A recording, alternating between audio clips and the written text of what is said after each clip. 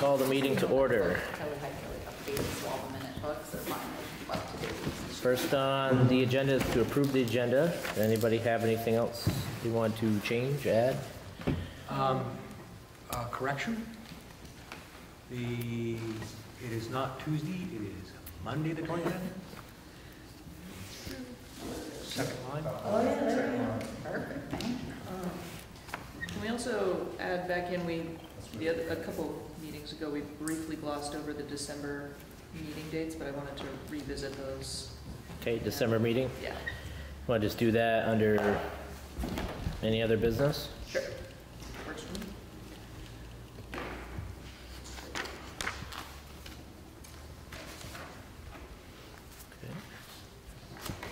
Anything further?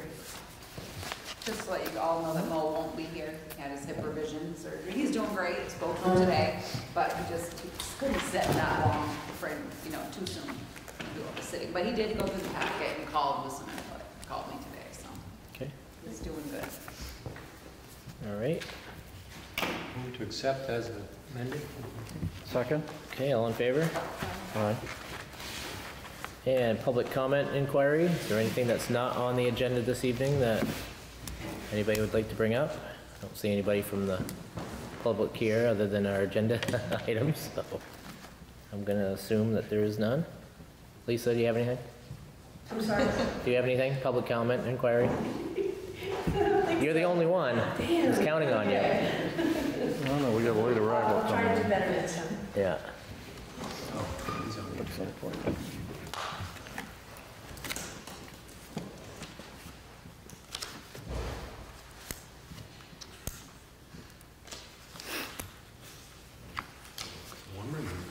Amen. He's going to turn up the heat on apples. I'm home an hour before I could go to bed like beef or crow. Yeah, I took a hot shower. Bomb out. Okay.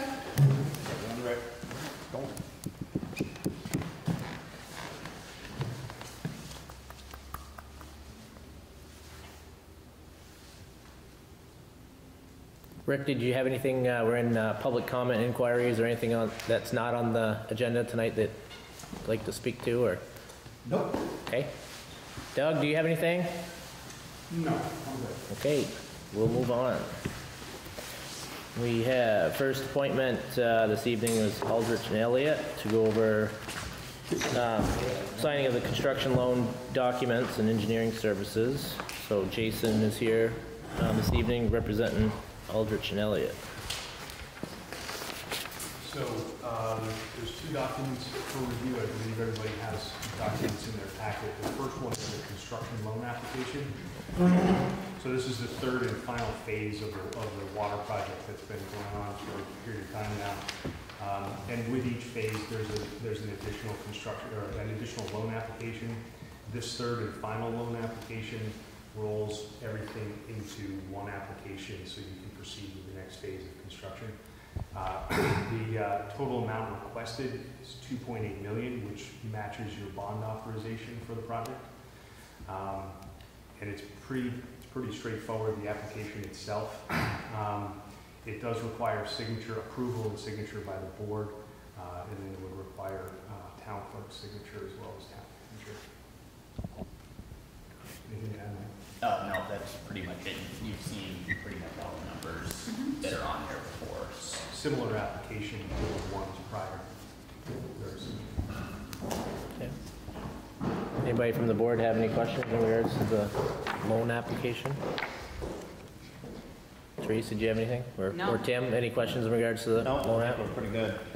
A lot of what we see on here is blank, like areas that are not filled in and whatnot. Is that going to be filled in at some point? I'm not sure what you I got what was that, Mike? Yeah, there's some questions on there like, has the town ever experienced wire fraud or have they experienced wire fraud within the past 2 years? Hopefully those are blank. So it's pretty much More than that. the same. There's like 7 or 8 pages of blank Yeah, stuff. that may just be some supplemental information that the town typically provides. It's a lot of those are just questions about Who signs the checks? Yeah, what are some of the town's financial controls and Yeah, well, that's not, Right, it's not Not filled in, stuff we're- so I'm Yeah, assuming you're gonna concerned ask about. someone for the information or something? yeah, that's just typically information that the Yeah. town provides about their own internal procedures. All right. So what is the applicant's fiscal year? Yeah, I saw some blanks, Yeah, I wasn't sure what the deal was, because I this is just- not our first application, so I didn't know if you were transferring stuff from one to the other, but I can fill it in So tomorrow. typically, if you've changed fiscal year, we don't fill in those final pages. Okay. Because we don't always have that information, Okay, and it changes from one fiscal year to the next, depending Okay. on what your budget is and the budget cycle. okay, So we typically don't fill in from page 3 on. okay. That's something that the town would. Okay, that wasn't, all right, Okay. no one asked, so we can do that, so that's fine, once we Yeah. sign it, I can fill it in. Okay. yeah, it's Okay. pretty anodyne stuff. Yeah, Yeah, I just, Okay. I can do it tomorrow, I'll complete it and send it. Any other questions or concerns? Okay, hearing none, I would entertain a motion to sign and authorize the construction loan application and engineering service agreements. Well, this engineering he no, it's hasn't a got to separate, yet. it's a separate. Separate, separate or just do the construction loan application. Yep. Right. So moved. Okay, Second? all in favor? Aye. Who did the motion? I did.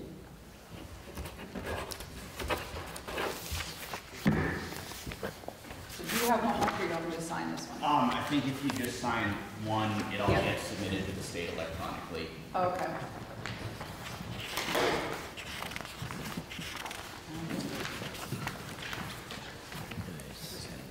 Oh, there you go. I think it's just the certification on the back, it was just a one-shot deal. Yeah, and then each. Yep, there's room. All right, so if you can just date it and then pass it around. I'll get Pam to sign it tomorrow. And then who do I send it? Send it to? You can send it back to us, Okay, send it to Mike or to you, Jason? both, please.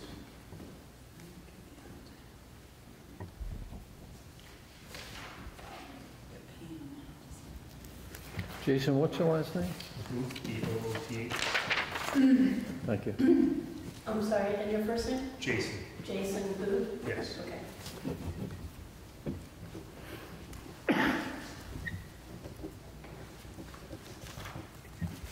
And Mike, what's your last name? It's Maynard, M-A-I-N-E-R.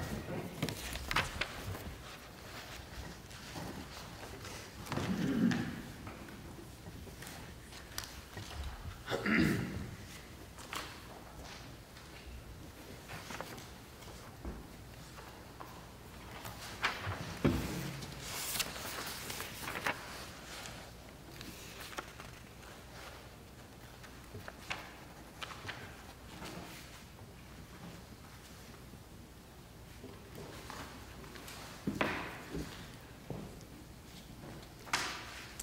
you. And I'll sign it tomorrow.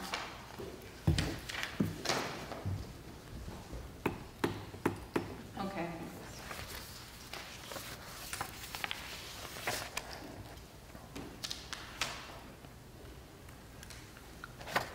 I'll get Pam to sign it tomorrow, town clerk.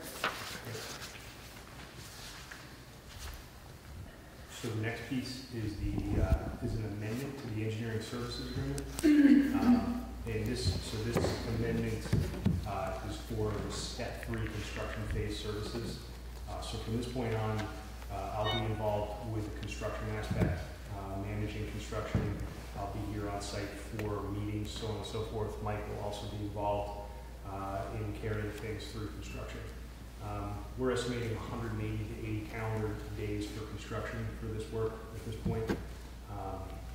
And so the step 3 services include bidding the project, construction admin services, which are project meetings, compliance review, payroll, requisitions for payment for the contractor, review of shop drawings, those types of items.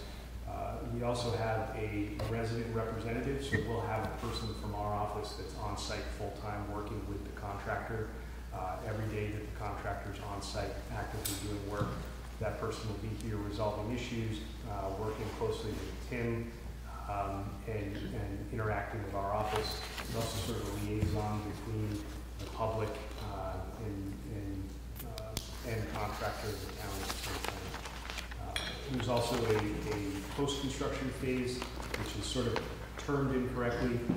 Part of this post-construction phase is reviewing AIS certifications. Because of the way this funding is structured,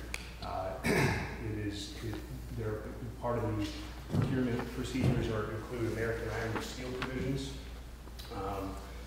Davis-Bacon, which are certified payrolls, so we have to check contractors' certified payrolls on a weekly basis and all subcontractors, and disadvantaged business enterprises, which is a solicitation of women-owned and minority businesses for bidding on the project. So all of that work is rolled into here. The amendment for this contract is $247,000, and that's all part of what was included in the total project cost. It's part of what's in the bond. Part of the 2.8. Yep. What was the amount again? $247,600. So just a point of note, the state, the Water Investment Division, which used to be Facilities Engineering Division, they have reviewed this. We got responses from them today, and they concur with this, with this amendment. They've reviewed the cost for the project. So there's no changes to the document? There are no Okay, changes. perfect, No. thanks. No. Excellent. Questions about the services that are included in here? So this refers back to the original agreement dated on July 10th, 2019, which actually has more detailed information on the specific services that we're now reincorporating into the project.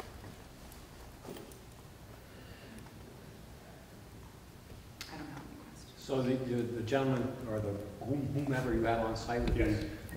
making sure that we have the right aggregate for Correct. backfill, and a certain amount of, That's correct. to keep pipes from running all over the place. That's correct. So I think the only concern I had just looking at was, so based on 180 calendar day construction period, which is roughly 132 working days, you have it figured in here for 1,095 man hours, so not to exceed that. And if you backtrack that, that's only 8 hours a day. So seems kind of light on a construction Yep. that you're, Yep, we feel confident with the number we've got in here for the duration, based on the estimates we've done and how we typically price these for RPR coverage on site. We feel confident in the number of man hours that we've got assigned for somebody to be here full-time while the contract is working. Yeah, I mean, the 180 days, that's till completion, you know, when things need to be done. That aren't necessarily, you know, there's gonna be some 4-hour days in there at the beginning and end of the project, you know, that it's, you know, the numbers aren't necessarily supposed to match up perfectly, there.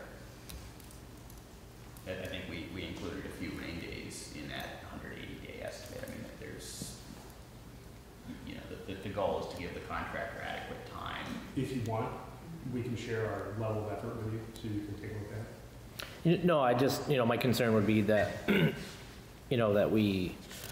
it's not to exceed 132,000, and then, that 132,000 turns into 200,000, in engineering costs. Again, we feel comfortable with the number and the calendar days to get us there. And certainly, we can't, if there's issues with the contractor, and there are certain delays where the contractor would need an extension via change order. That's something we can't necessarily control. It's not necessarily something we can predict, but we feel pretty confident that we've got enough time in here to adequately staff the project full-time while the contractor's here.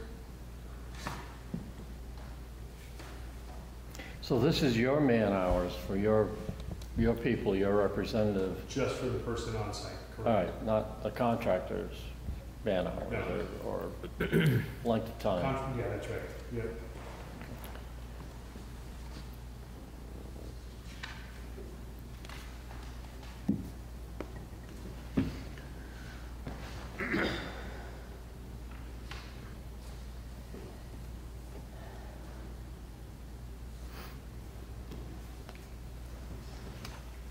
So if you guys are set with it, Chris, it would be a motion to authorize me to sign. This is not.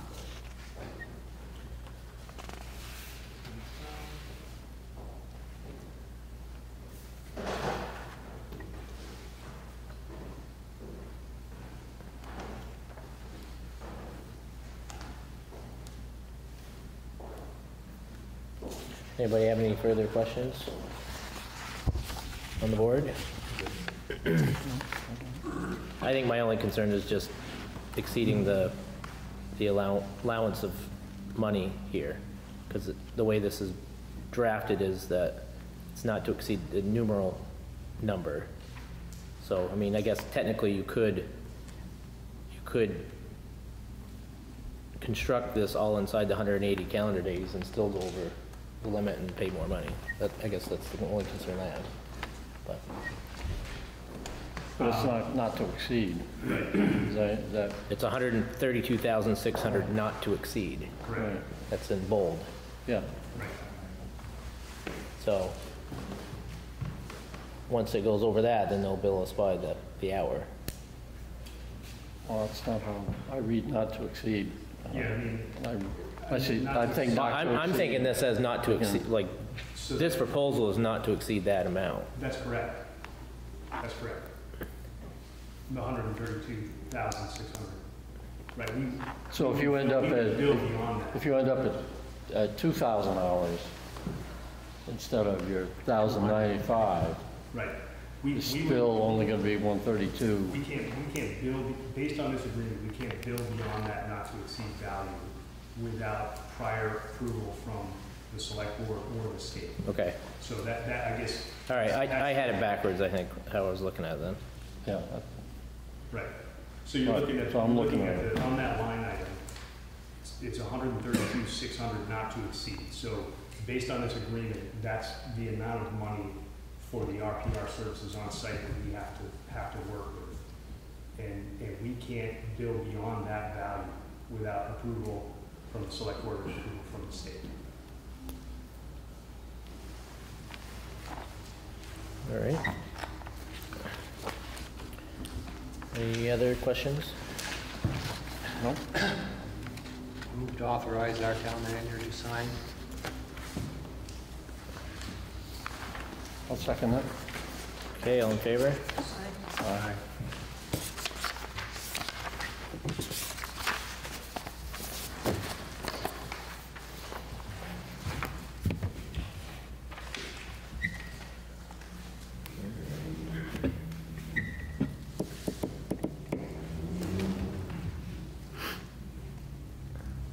Anything further?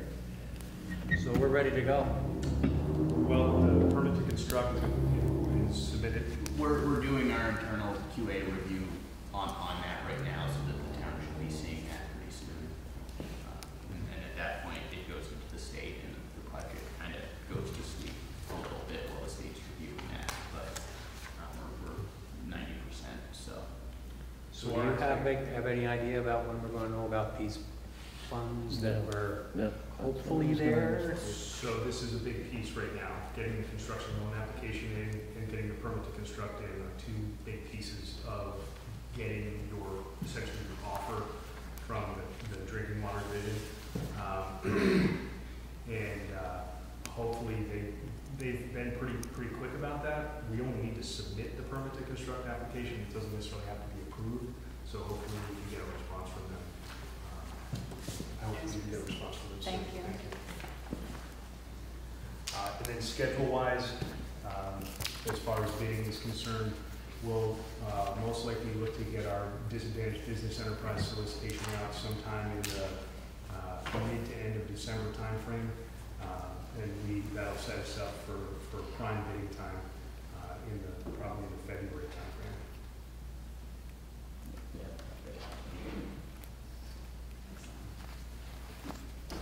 Okay. Yep. Tim, do you have anything, or? not concerning the water, I just, while Aldrich and Elliott has the floor, I'd like to utilize some of that time to discuss any questions that may have arisen from the proposed storm drains for Avon and Livery Stable. Yes, well, I had put the pictures in that you had taken, and put those in the packet, and as I've said in my notes, that I had put in an amount if we were going to, approximately $190,000, and then did it over 5 years at 3%, thinking maybe we could, you know, borrow from ourselves from the revolving loan fund or something. But, so since they were here, we had some questions about trenching and where in relation to the water line it had to go and whether we're paving the whole street or not. And Tim has some more information about that. We were also talking about, I think there was a little pros and cons, why should we do it now? We could wait, you know, obviously we realize that the budget's tight and, but, so Tim has some more information.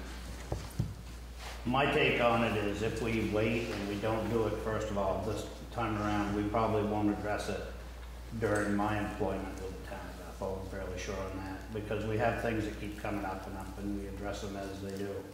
And this is one of them. The other thing that, since some of the questions have come up that we found out, is there's a 5-foot separation between stormwater drains and the drinking water drain ditches.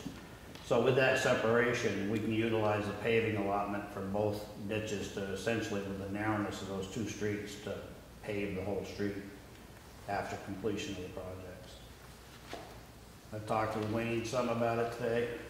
He said they can do the underlayment, the initial coat right inside of each trench, and then they can utilize the finances that are left over for the blacktop and essentially lay it, an overlay over the whole thing. So it does have potential to bring closure to those 2 projects if we utilize it correctly. So let's That was your question, right, Chris? Well, I don't think my question is, does it need to be done? Because I think No. it does. No, you were asking My about question will be more when you budgetary. pay. Yeah, well, yeah, if, Right. right. Paul, you had something? So right now, those projects are to, when we're done on those, that they'll be paved full width. Because that was the other thing, we didn't want to go dig it up 5 years down the road and, That's fine. you know, waste 10 or 15 years of pavement, you know. Right. So, life anyways. So, And we agree with what you said. That was a great catch, Chris, because if you're just gonna patch both trenches, you're not gonna see more than, what, 5 or 7 years of life out of the blacktop before it starts failing.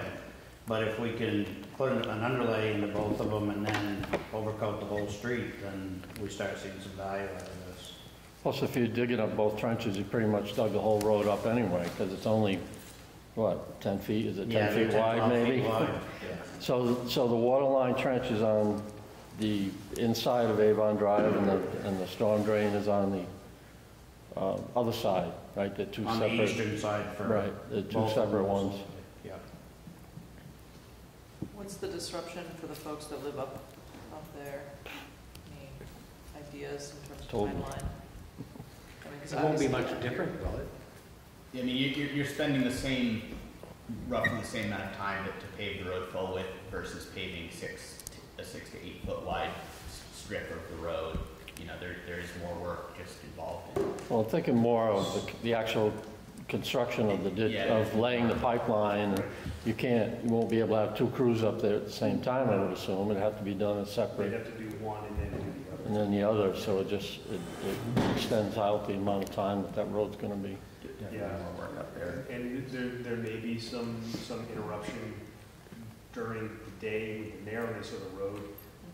And, you know, the expectation would be they have a sizable excavator on the road, which is gonna take up most of that road width. So it's gonna be a bit challenging to have one-way traffic without some modification there by the contractor to allow for one-way traffic. But those are some details that we'd have to work out with the contractor. But I would say that the people that own those roads should expect delays. And those are the kind of things that we would work with the contractor to coordinate with notification prior to the work happening so that they can prepare for their day. If there are certain stipulations that you as the town want the contractor to you know, say not start until after 9 o'clock or something along those lines in that area, we can kind of work through those details.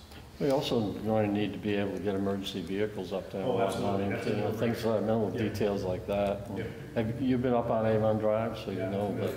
the killer curves? But the emergency vehicle piece is a no-brainer, and the Yeah. contractor, even if they close the road, have to be able to get emergency vehicles through. Mhm. So, The good news is there's only 4 houses on each of those streets. Yeah, but there's some young kids, like up at the top Avon Drive, there's a young family up there, who knows, what, you know, Halfway up, yeah, and on the right, there's a couple. yeah. So when are we figuring for bid date roughly? Because we'd have to make our decision before then. Sure. We're looking in the February timeframe for bid advertisement. And then if we needed to make a modification during the bid, we certainly could issue something via addendum during the bid period. So it buys you a little bit of time, but that's sort of late to include something of that size into the project. Same contractor be doing both, in theory? Put it out as a bid, yeah. Theory, we would yeah. expect the general contractors for the project would do it. That's sort of separate. Okay. Did you have a yearly number for what else is going to affect the budget at $190,000? Yeah, it's in the budget, it's on, Yeah, it's an added item on the, it is on page 2 right here. I added the line item right here and said with restable Avon storm drains, so that's the number right there.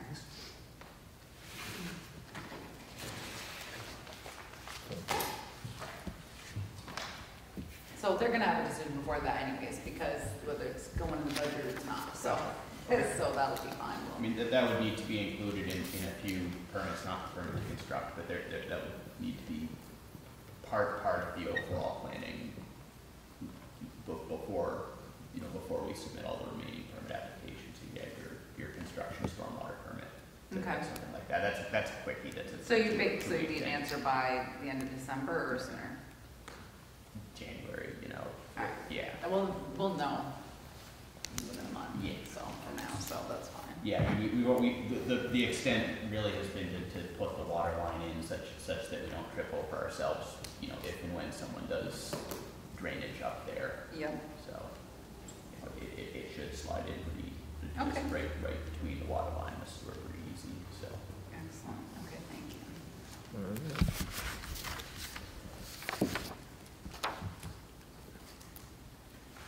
Anything further? Okay, hearing none. Great, thank you.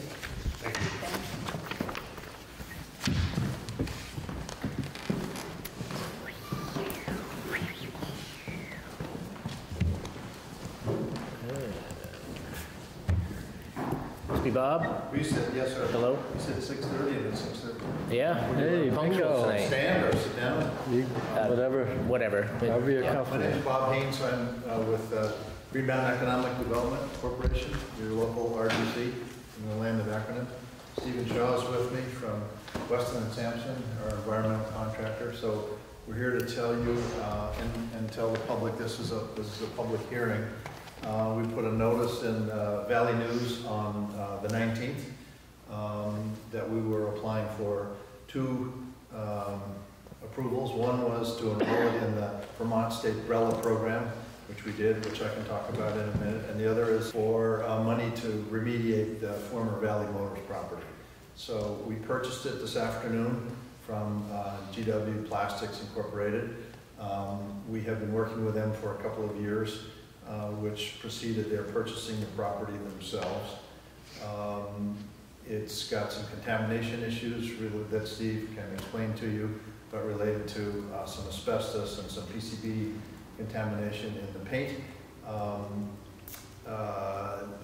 The EPA has money available to remediate properties like this that are not available to private owners, which is the reason they asked us to purchase it, which we were happy to do. And once the property is successfully remediated and we get a no further action letter from the state of Vermont, we will reconvey the property back to GW Plastics. The plan they have in mind is to remove the building, prepare the surface for parking. It would improve the visibility in that area. It would allow GW Plastics to make some improvements to their headquarters building, their main facility that's been there for over 60 years, and is quite constrained. You've probably seen their ads on the paper, or in the paper and on the radio and television, that they're looking for people. They've done a major expansion in Royalton with that facility that's now 100,000 square feet, and it's quite something. They offer terrific jobs to young people as a first opportunity. They work with area high schools and the Randolph Technical Center to introduce young folks to advanced manufacturing with a job shadowing program and get them enticed. They work pretty successfully with people who would like to change careers, you know, at a later stage than early on. They've got positions for people with college degrees. They're successful in helping their employees who would like to advance and have the interest and capacity to obtain degrees. So they have several folks there who have gone through a subsidized process with Vermont Technical College and State of Vermont. So we're, as a nonprofit economic development corporation, responsible for helping the 30 towns in our district. We are very, very happy to have a company like GW Plastics, and we'll do whatever we can to spend time trying to assist them. So Steve is here to describe the physical process. I'm sure you're all very familiar with the property, much more than I, but it has a history of over 50 years of being used as a garage. There may have been gasoline sales there in the past, I'm not exactly sure, I don't remember, but there has been an extensive investigation by Weston and Sampson for GW Plastics. We've retained them to do a level 1 study, which is a requirement for the BRELA program and for the EPA. And if we are successful in getting the grant, we will have an RFP out for engineering services to continue to help us remediate the property. I jumped over the BRELA program. It is a program that allows what the state refers to as innocent purchasers to buy a piece of property and not be liable for the environmental condition of it. So GW Plastics applied for that. We similarly applied for it, which protects us. The advantage of having and we're also going to ask for a Regional Development Corporation exemption, which is another layer of protection that we will get if we're successful, and we hope we will be, in the deed, which means that future owners, and in this case it will be going back to GW Plastics, will be guaranteed in their chain of title that there are no issues whatsoever with regard to the environmental condition of the property. If you've been to Farmway, you might recognize, if you've been going there for some time and have been there in the last 3 years, you'll see a large addition on the back of the property. We helped with that property as well. The family was very worried about the, Craig Trishman had a fertilizer distribution business with the neighboring property. The property was heavily contaminated. In that case, GMEDC bought that property and applied for an EPA permit. Was successful in getting it. We remediated it, and then I signed the deed back to the Gallerani family, Mateo family. So the town was happy that an environmental condition was cleared up. The tax base improved. They added a 19,000 foot addition on their property. All the storage trailers in the backyard are now gone, where the sales guys and gals would have to go out and see if they could get 5 or 6 boxes for you to try on. They're now in the store in a nice warm place. The neighbors are happy, so we hope that the town of Bethel will be supportive of our effort. We have a draft application that's been on file. Therese has it. It is a draft. It has been amended since we prepared the narrative. It will be further amended. We've got to get it down. The narrative has a maximum limit of 10 pages, and it's 11 now, so we've got to pare it down a little bit. But any letters of support we can get from the select board or any of the other local social entities, their recreation council, you know, any folks you think would be supportive, we would appreciate getting a letter of support from. Two Rivers out of Quechee Regional Commission is also involved in this process. We represent the same 30 towns. Our district is the same. And they're supportive of this, and they helped us with our umbrella application. So I could talk a lot longer than you probably want me to tonight, but those are the high points, and maybe Steve could. Yeah, I'll talk just a little bit about the environmental side of it. So this is the site, as you know. A bunch of environmental investigation was completed based on the previous uses for auto sales and auto repair and auto body shop over the years. And then GW Plastics purchased it and did a hazardous building materials assessment and found that there's asbestos-containing material. There's some, in the old days, PCBs were used in floor paints and other paints like that, which is, in technical terms, it's called a bulk product waste and has no authorized continued use. And so those things need to be taken care of as part of removing the building and reusing the site. And so the EPA has a lot of money available where you can apply, and what the EPA likes to see when they fund these cleanups is they like to see community involvement, community support.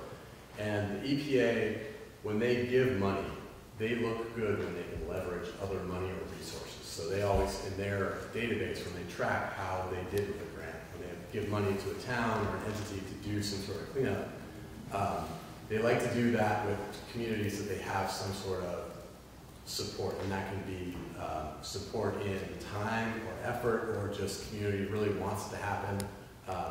And so part of our purpose in preparing this grant for the EPA is to enlist town support, to tell people about the project that we're hoping to do with EPA funds, and to write a story, tell us the story of the town and how remediating this property would be good for the town. And we think that it will be. We think we have a good story, because I think this is a really important piece of property that can be reused. GOB Plastics doesn't have a lot of room to expand other than this property, and so using EPA funds, we're really hoping that we can get this site remediated. One of the things that we're focusing on is GW's offer to have the property serve as overflow parking for events at the school. And we have had conversations, and we understand that will be well received. We think visually, if you drive north and approach the property, if you can look at their facility now, which has an agrarian look to it, you know, it's very compatible compared to the, you know, a typical old steel car dealership on the front. We think it will look nicer. We think access and egress from that section will be defined. It'll be safer. There are some places where kids cross, and people with a dog or a stroller or other things are a little bit could be improved. So visually, we think it'll be safer, better. We hope the neighbors will like it. We think they will, and we hope you folks do. We think you will. So a question for you. So now that, well, GW had purchased the project and now has now. GBDC owns it now. So what happens if you're not successful in getting the grant money to? It will be cleaned up and remediated, and it'll be much easier if we can get the federal money. It's dedicated for situations where there is a public benefit and there's support from the public. So if we are not successful, something will happen, but it'll be more difficult financially, and we hope that's not the case. But at this point, if you don't get the grant money, then the property stays with it'll be Green Mountain, and it'll be cleaned up while we own it. Yeah. Just to an acceptable level. We're going to try to get the site closed, which means that no further action is required, and the state is satisfied. And they work, you know, they're very cautious about it, very careful about it. So they have standards. They have our district. Two Rivers has 3 engineering firms I think they use for processes like this. They're very high on Weston and Sampson's abilities, and we are too. There is also a 20% match that's required, so we're applying for a $500,000 grant, and there is a requirement that we have another $100,000 available as needed, so the project budget is potentially $600,000. And that $100,000 match will come from GW Plastics. Because we're a nonprofit, and you know, what we have, I could probably show you in the pockets, but. And if it is successful, I mean, what type of time frame are you, is this a 1 or 2 year turnaround, or is it much longer than that, or shorter? So the grant period is 3 years, so the EPA gives you your money and you have 3 years to complete the project. We anticipate that it will be much shorter than that. A lot of the time, we believe, will be taken up by fulfilling EPA's requirements. So we'll have a requirement to create a plan that the EPA will review in order to move forward with the grant. And we'll have, you know, we have a required number of public meetings we'll need to have and things like that. So we have 3 years. We anticipate that it would be 2 years or less. But that would not be construction time. That would be like creating the plans, getting the bid documents, right, putting it out to bid. Most of it is establishing the plan, you know, what things cost and what the timelines are, and I'll be satisfied with that. So they don't just write checks willy-nilly. It's a national competition. We're in there with applications from around the country. This region has done well, the state of Vermont has done well, so we have high hopes that we will be successful, but there are certainly no guarantees. But the property will ultimately go back to GW Plastics, and they have an option in our arrangement that they can ask. If they say, gee, this has taken too long, we can't wait any longer, they have the right to tell me we want a deed back, so we'll sell it back to them immediately. So I paid $10 for it this afternoon, and for $1 they can buy it back. You're asking for support. Do you have a Template? template Yeah, is that where- or whatever? So I didn't bring one I with. took some notes, I can. I didn't bring one. Teresa and I have had, you know, several conversations about this, so I didn't Now, want to come. how does all this impact the property tax on this piece of property? What happens to the assessment of the property during this whole, I think it will increase. like now, like you folks own it now? Excuse me, and you're a nonprofit. So how does that impact the taxability of the property? We aren't asking for any tax It won't concessions affect whatsoever. Doesn't impact any of No, that? and I'm Okay. assuming that the listers have seen it, you know, or been through it since, Well, I'm sure there's been a change probably Yeah, since Valley I'm sure. Motors left. yeah, and, so nothing right now. Okay. If during the construction, it may, depending what's there on April 1st, if there was during the construction phase, they may, you know, if the listers went through it, they may devalue it for a little while, but he's right, the value is only gonna grow. So even if it devalues it for a year or two while it's under construction, it will definitely be worth more. Well, I guess it all depends on what gets built there. I mean, if you go from a building to a parking lot, then you're, obviously, Well, then it's not, gonna be but we're devalued. talking about building to expand, I'm not sure that's guaranteed it's gonna be a I think parking what lot. you could envision would be a merged site that would allow GW to add to their existing building.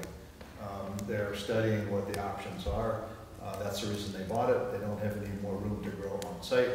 And I think the likelihood that freight shipping might be changed. Parking for visitors, I can tell you going there to visit is sometimes a little iffy. So it's easy now, you can park next door at Valley Motors. It will be improved. And the other thing that we look at is the relationship between that site and the Royalton site that are so close to each other.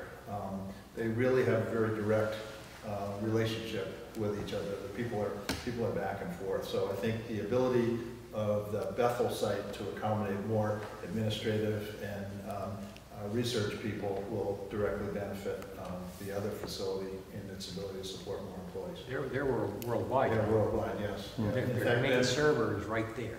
Yeah, Ben Reel just got back from Italy, and he was very proud last spring to say that, you know, sometimes businesses get a little tired of people saying, well, gee, you know, you're just another big business. When they built a facility in Ireland, the Prime Minister of Ireland came to thank them for being in their community and providing a lot of good jobs and some real support for things that happen in that area. So it's a company that wants to stay here and they're doing everything possible. I think they have something over 425 employees worldwide and no customers in Vermont. So that's a little unusual in itself. That is So unusual. they make things here that go elsewhere, and the money comes back to Vermont, which is kind of nice. Yeah, well, that was my impression, Chris, was that it wasn't gonna be a parking lot, that it was gonna be an expansion of the business, so. Well, it may be a little of both. I mean, there's the area out behind the Valley Motors building where they might Yeah, which would be consider great. doing something. Better than, sitting there. I think it'll be done well. They don't, they don't scrimp on things, and they are very, it's really nice to work with a company that takes things as seriously as they do. Well, So it's the- certainly a good addition to this community, for sure. So the Brownsfield stuff is through Two Rivers? Is that what the part that you're working They're on? involved with us with it's called umbrella, brownfield reuse and Right, because they just got a nice chunk of money to help out with those. I'm sorry? So they just got awarded a nice chunk of money here Yeah, recently to do that. Yeah, they get money for assessment. Yeah. They don't have Yep. money for, to fix things. No, tell you but they what's can wrong help with you, it. yeah. So, that's why we're on top of the sand. Yes, so, Yep, go ahead, Rick. So this is just for the building, correct? Because I know the former owner spent thousands on state approval and remediation for the soils. That's correct, yeah. Yeah.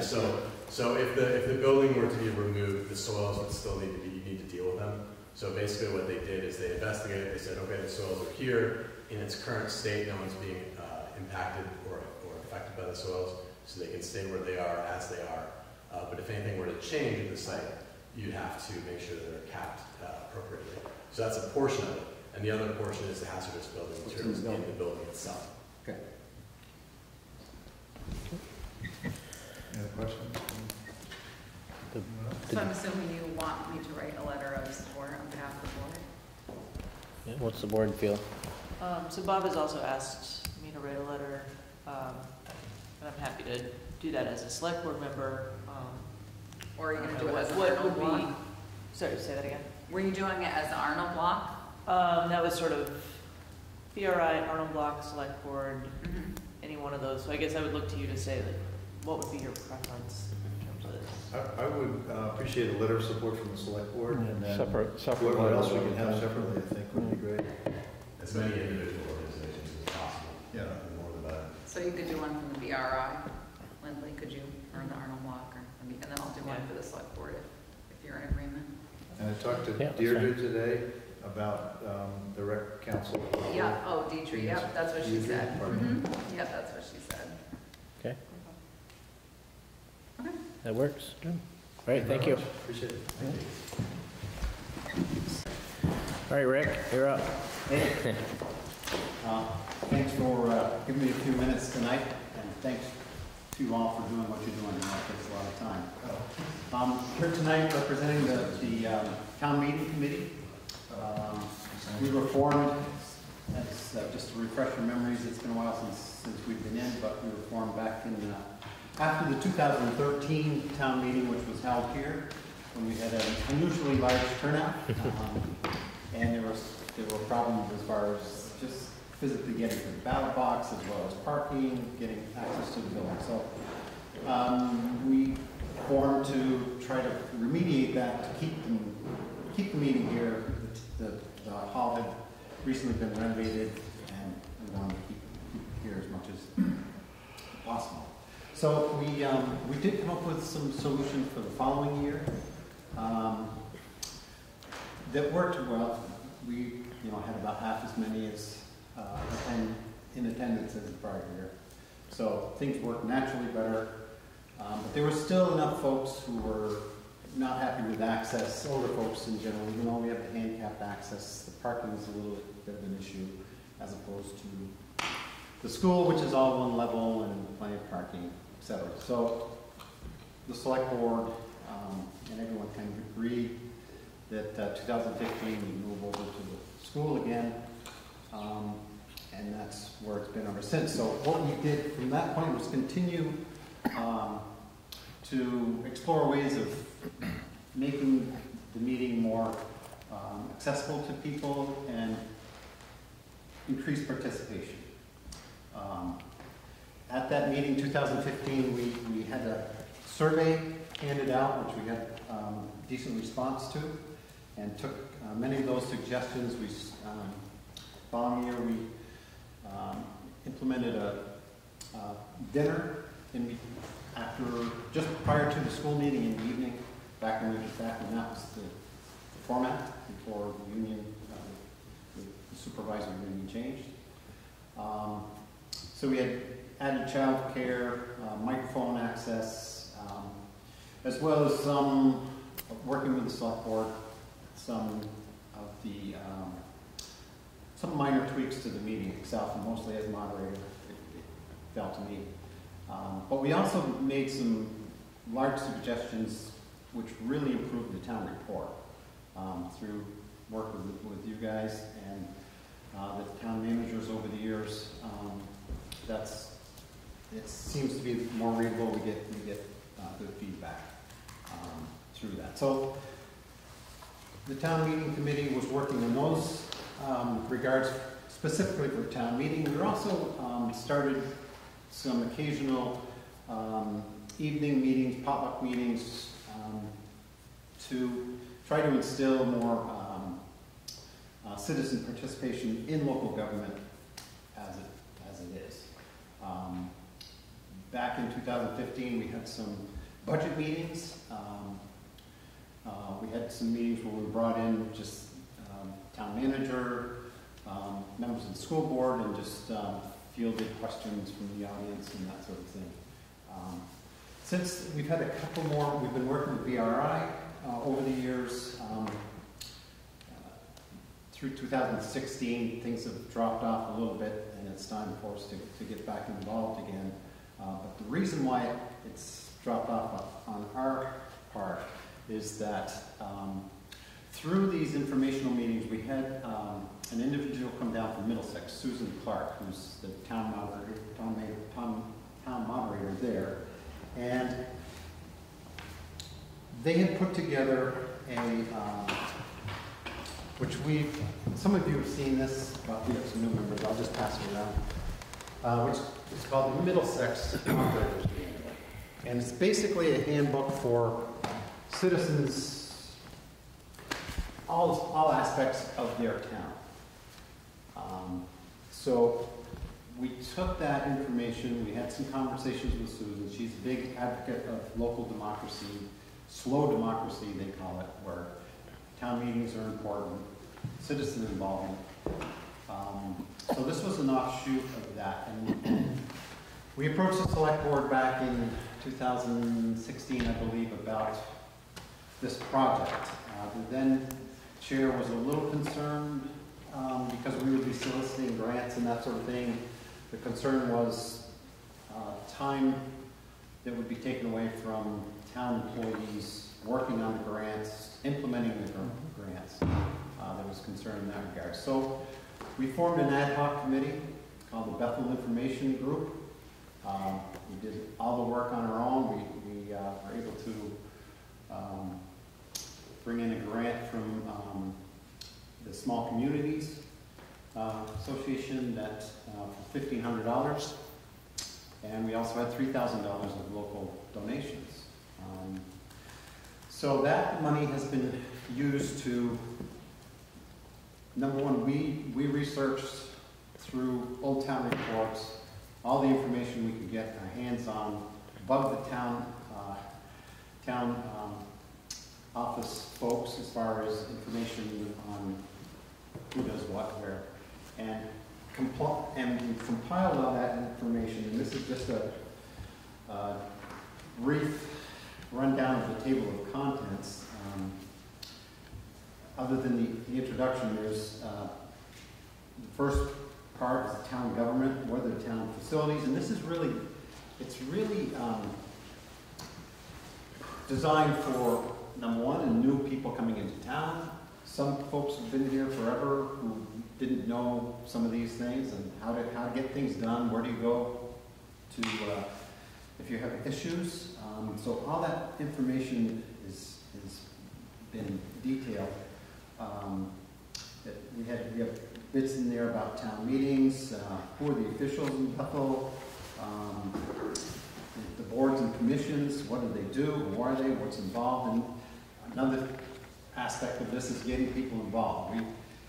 We're still short members of committees. Well, we need to work on that, obviously, and we have some ideas on that we'll be bringing to you. But there's also a section on businesses in Bethel. There's history of the town. It goes on and on. So right now we're at about 88 pages of information. It's designed very similar to that. There's a centerfold map. There'll be pictures throughout of different information in town. And very comprehensive guide to Bethel, really. So we're now, finally, it's taken about 2 years longer than what I had in mind to get this done. And a lot of it has been, once we compiled all that information, we had people who were professionals to assimilate all that into a readable format, as well as graphic design. So we've spent a little bit of money of our grant towards that. And it's now, as of our December 10th meeting coming up, we should have a draft that's pretty much ready to go to print. Our main goal is to have this ready in some form, hopefully a finished form, by town meeting to have to hand out. This publication will be at insurance agencies in town. We'll have some at, even though we don't have a local realtor, we'll have some in Randolph at any of the local realtors for folks coming to Bethel, as well as the local businesses, banks and shops downtown. So right now, what we have left in our account is about $2,600, which would buy us about 400 copies through Spalding Press. The idea is this would be about a 5-year publication that would need to be revised at that point. So our best estimate is about 1,000 copies. So we'll be needing a few bit more money to make up that deficit or that difference, which it's about $6,200 to print those 1,000 copies. So we have $2,650 left. So we're already looking for some other grant money. Naturally, if there's anything that the town might have to help us out, we'd be happy. But we fully understand you guys are doing a great job keeping the budget where it should be. But we would welcome anything. Coin drop. What coin? No. You will not see a coin drop. I've done too many of those. And too many people. So I think you already, one of the questions I had in my head, you just answered here a second ago with, it's a 5-year rotation, looks like, on that. Is there any way of, I mean, obviously the least amount of pages that's in the document, the cheaper it is to produce. So seeing that Middlesex is probably a little bit larger town than ours, and theirs is, a lot less.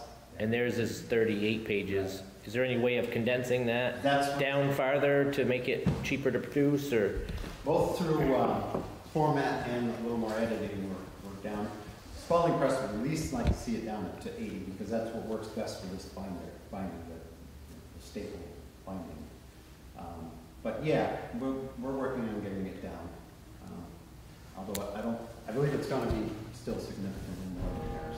Because you know how it is too, you know, the more pages, the less likely somebody's gonna go through the whole, you know, if it's a 25-page book, then people are more apt to take more interest in it, I guess, than a bigger novel version, you know. And I think it became,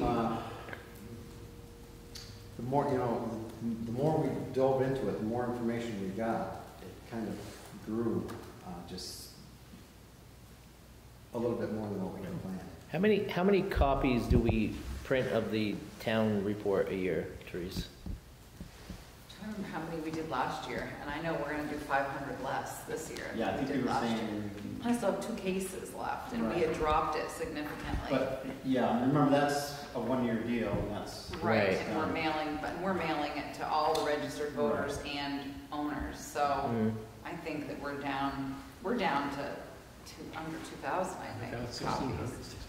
Yeah, so we're down, and we're gonna be less too, but you said you might be putting, not here, you haven't said this, but about a website, so Yes, this people will, could, so we could link to it. I asked Kelly if you guys had your own website, and then if you printed less copies, but you had some out, you know, if we had a master copy that was in a 3-hole binder, we could certainly make someone a copy if they came in looking for it, and because it's so specific, 1,000 just seems really. taking your advice, and we'll take that back to, in our conversation before this meeting. Yeah. We haven't met since then, so I'll be taking that back, but I was asked to make a presentation that I've done tonight, and we will take all of this into consideration, as I say. We realize, getting the full amount for 1,000 may not be feasible. But there are gonna be there's gonna be electronic versions, so people will be able to access it that way. And then a few hard copies, because obviously there's still some folks who don't have electronic devices on the web. I do wonder if Penny, you know, certainly if she could do them in runs, like if she did, a couple hundred now, and then you could kind of monitor how it went, and then more later, or something like that, I don't know, but. Yep. I mean, I gotta think that, nowadays, probably, maybe half of the population will probably electronically look at it, Yeah. So, I don't know what that number is, but, I mean, I'm more apt to go on the website and hit the hyperlink and look at it than I am to, Page. yeah, have it, that's me, but, Doug might like his copy to put at the house. I just go to the office and get it. Or, so, But I think the 80-page length too is something that we could take a look at, maybe cutting that back. So I agree with Chris, when you I get, think it'd be too much. people get out 25 pages, and then they'll say, oh, next time, and Yeah. so it may not get, Yeah, hopefully the table of contents will Totally get utilized. people where they want to be without, it's not designed to be a magazine, Yeah. but more information. Yeah. We'd be very on that. So also, on the other part of our mission is to make sure folks are aware when the budget is being prepared, because that's the time we want to get people in here, not town meeting, That's the time for them to ask questions too, but if they're informed beforehand, lots of that. And in the past, we've seen that, very, very helpful. When we get to town meeting, people are well aware where we stand. So tonight, I see your discussion, just the general fund. Yeah, it's the entire budget, not water sewer, but the entire town budget. But it's a discussion only. We do the same thing that we did last year, which was advertise budget informational. So this is their first look at the whole thing. Yeah. And so we'll do that as we did before. And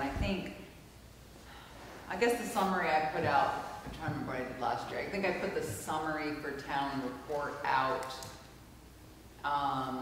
prior to town meeting too as well, and I'll do that again this year so that people know, when they come to town meeting. But the next meeting, we'll start actually advertising more for the budget informationals. But I mean, obviously it's out in the packet and it's online and the agenda's out, and we do still post all those things. But I'll make a note for the December 9th and the December, maybe it's 22nd, whatever, on the board out front that they're budget informationals as well. Okay, and we'll do our thing too, as far as front porch forum and other means of getting the word out. Yep, and Kelly put something out on Facebook, and I think now I guess she's gonna give stuff to Lisa to post on Front Porch Forum, I guess, because we don't have our own Front Porch Forum account.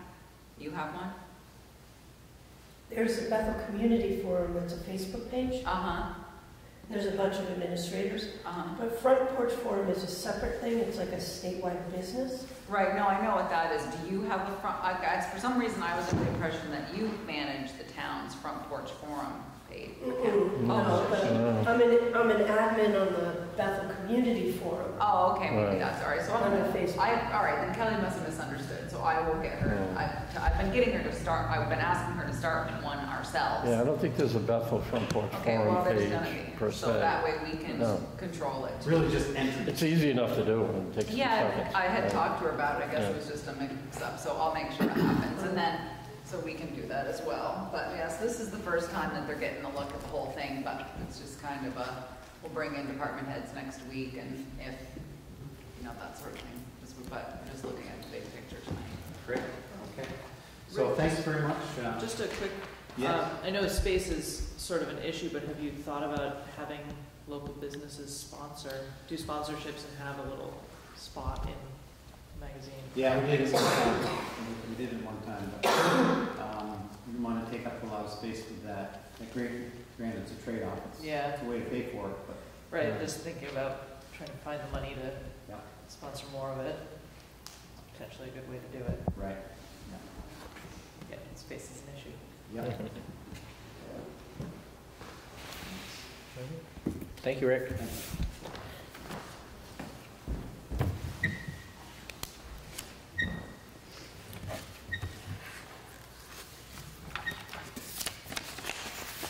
Alright. And everybody had in their packets the Proudy bicycle race for next July. So they're just looking to, just use the River Street piece coming out under the truss and then out 107. So it shouldn't really, I guess the first thing I had said to Teresa and I thought was, oh, I hope they're not going through the downtown, but it looks like that they're gonna avoid that, so. And they must have to get permits from the state of Vermont to use state highway, so I'm sure they, because as we had the specific permit, we don't, but the state will, and I'm sure she knows that, because they've done it for a while. Do they have any estimate about how long it'll take from the first vehicle to the follow-up vehicle? She said, and more than 4,000 participants, inspiring 2-day, 200-mile ride. Yeah, I've read all that, but I didn't see anything about No. we're going to be going through Bethel. and No, stuff. it doesn't. We're gonna No, hit she that just down said- about 10. It's not long. Last time Yeah. we Yeah. figured about. We got to deal with it, it's not long. Yeah, I was gonna say, she didn't They say. roll through in the morning pretty rapidly. Yeah, I think it's only 1 day, too. Yeah. 2-day event, but they can only go through 2 days one event. day. Yeah, one This is day, only no, one day. she doesn't say in here, she just says It's all, 37.9 We're about mile at marker until right on Main Street, and then, yeah, so he's right, so they're we not. come up gonna be- 107 past the state police. But like I said, she'd need a state permit, and you guys have apparently done it before, maybe you just didn't know you. This isn't your first year, is it? No, we've been running for a number of years. So maybe it just never came from the select board before. No, because it's always been the same route. Yeah, Starts in Ferry or something. so see, you've been doing it, it didn't even cause a disruption, so you're good. Yep. And sneaking it in under the wire. And it's on Friday, usually. Yeah, Friday, July 10th, yes. Okay. Busy. Do you need a motion for that, or? You might as well make one, why not?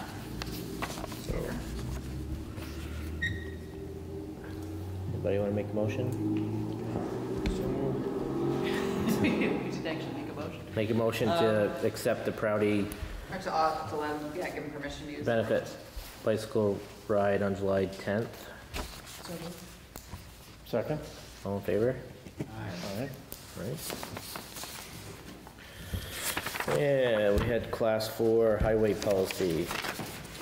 All right, so I want to let you know, Mo called today, since he couldn't be here, and he said this, that he was wondering about, I guess he said, Chris, you would know, because he brought this up in the past, that he doesn't think that we should allow motor vehicles on the class 4 roads, basically till the mud is gone, because he doesn't want them to, in the spring till, like May 15th, because he doesn't want people, tearing up the class 4 roads, since we don't really maintain them much, that, so do you remember that as a conversation in the past? You mean, Post it. Well, I talked to him, no, Post it. well, I asked him that, I said. You mean, vehicles other than the residents that live on Right. them themselves, like Yes. ATVs and Yep, because he that said kind of stuff, that, or? I said, you're talking about, because we can post it for weight limits, and I wasn't sure at first, he just wanted to make sure that that the road foreman actually did that, but he's like, no, even more so, he said, except for residents, he didn't think that the select board should allow people on class 4 roads, if they weren't residents, until after. I mean, we currently, I guess he's just concerned because, muddy, and he doesn't want people out there I tearing mean, we up. currently post our roads for mud season anyways, so. Class 3, class 2 and 3. Yeah, I mean, you can just add 4 to that. Yeah, Um, I'm just telling you what he said. But, I mean, majority of the people that access those class 4 roads are either the property owners themselves or some of the recreational, four-wheeler type clubs. See, technically, I don't believe you can gate and walk a class 4 road, period. Yeah, But we do. Up on Hooper Hollow, that road that goes up on top of the mountain, that's gated in the mud season and locked. I don't know who has the key. But it says the select board you can grant permission to an But adjoining anyway, landowner. the point is that if you didn't do that, and a couple of these guys with the big mudder tire trucks would go up there and they'd make 2 passes and that would be completely destroyed. And that's what Mo wants to not see happen. right, He doesn't want people out there jeeping. I mean, Right. the road that goes from Wimp Sanders Farm out to Randolph, I can remember driving that with a car. And now I'm not sure I want to take my tractor out there because of that. yeah. I mean, I guess all we can do is we could, put it under the umbrella of the mud season type rules. I mean, you're not lock and gate it, but if Well, under someone control, is it says that the select board can exercise control of class 4 highways to ensure their integrity as public rights of way Yep. by means which may include but are not limited to, and it has like 6 or 7. Prohibition or restriction of use by motorized So vehicles.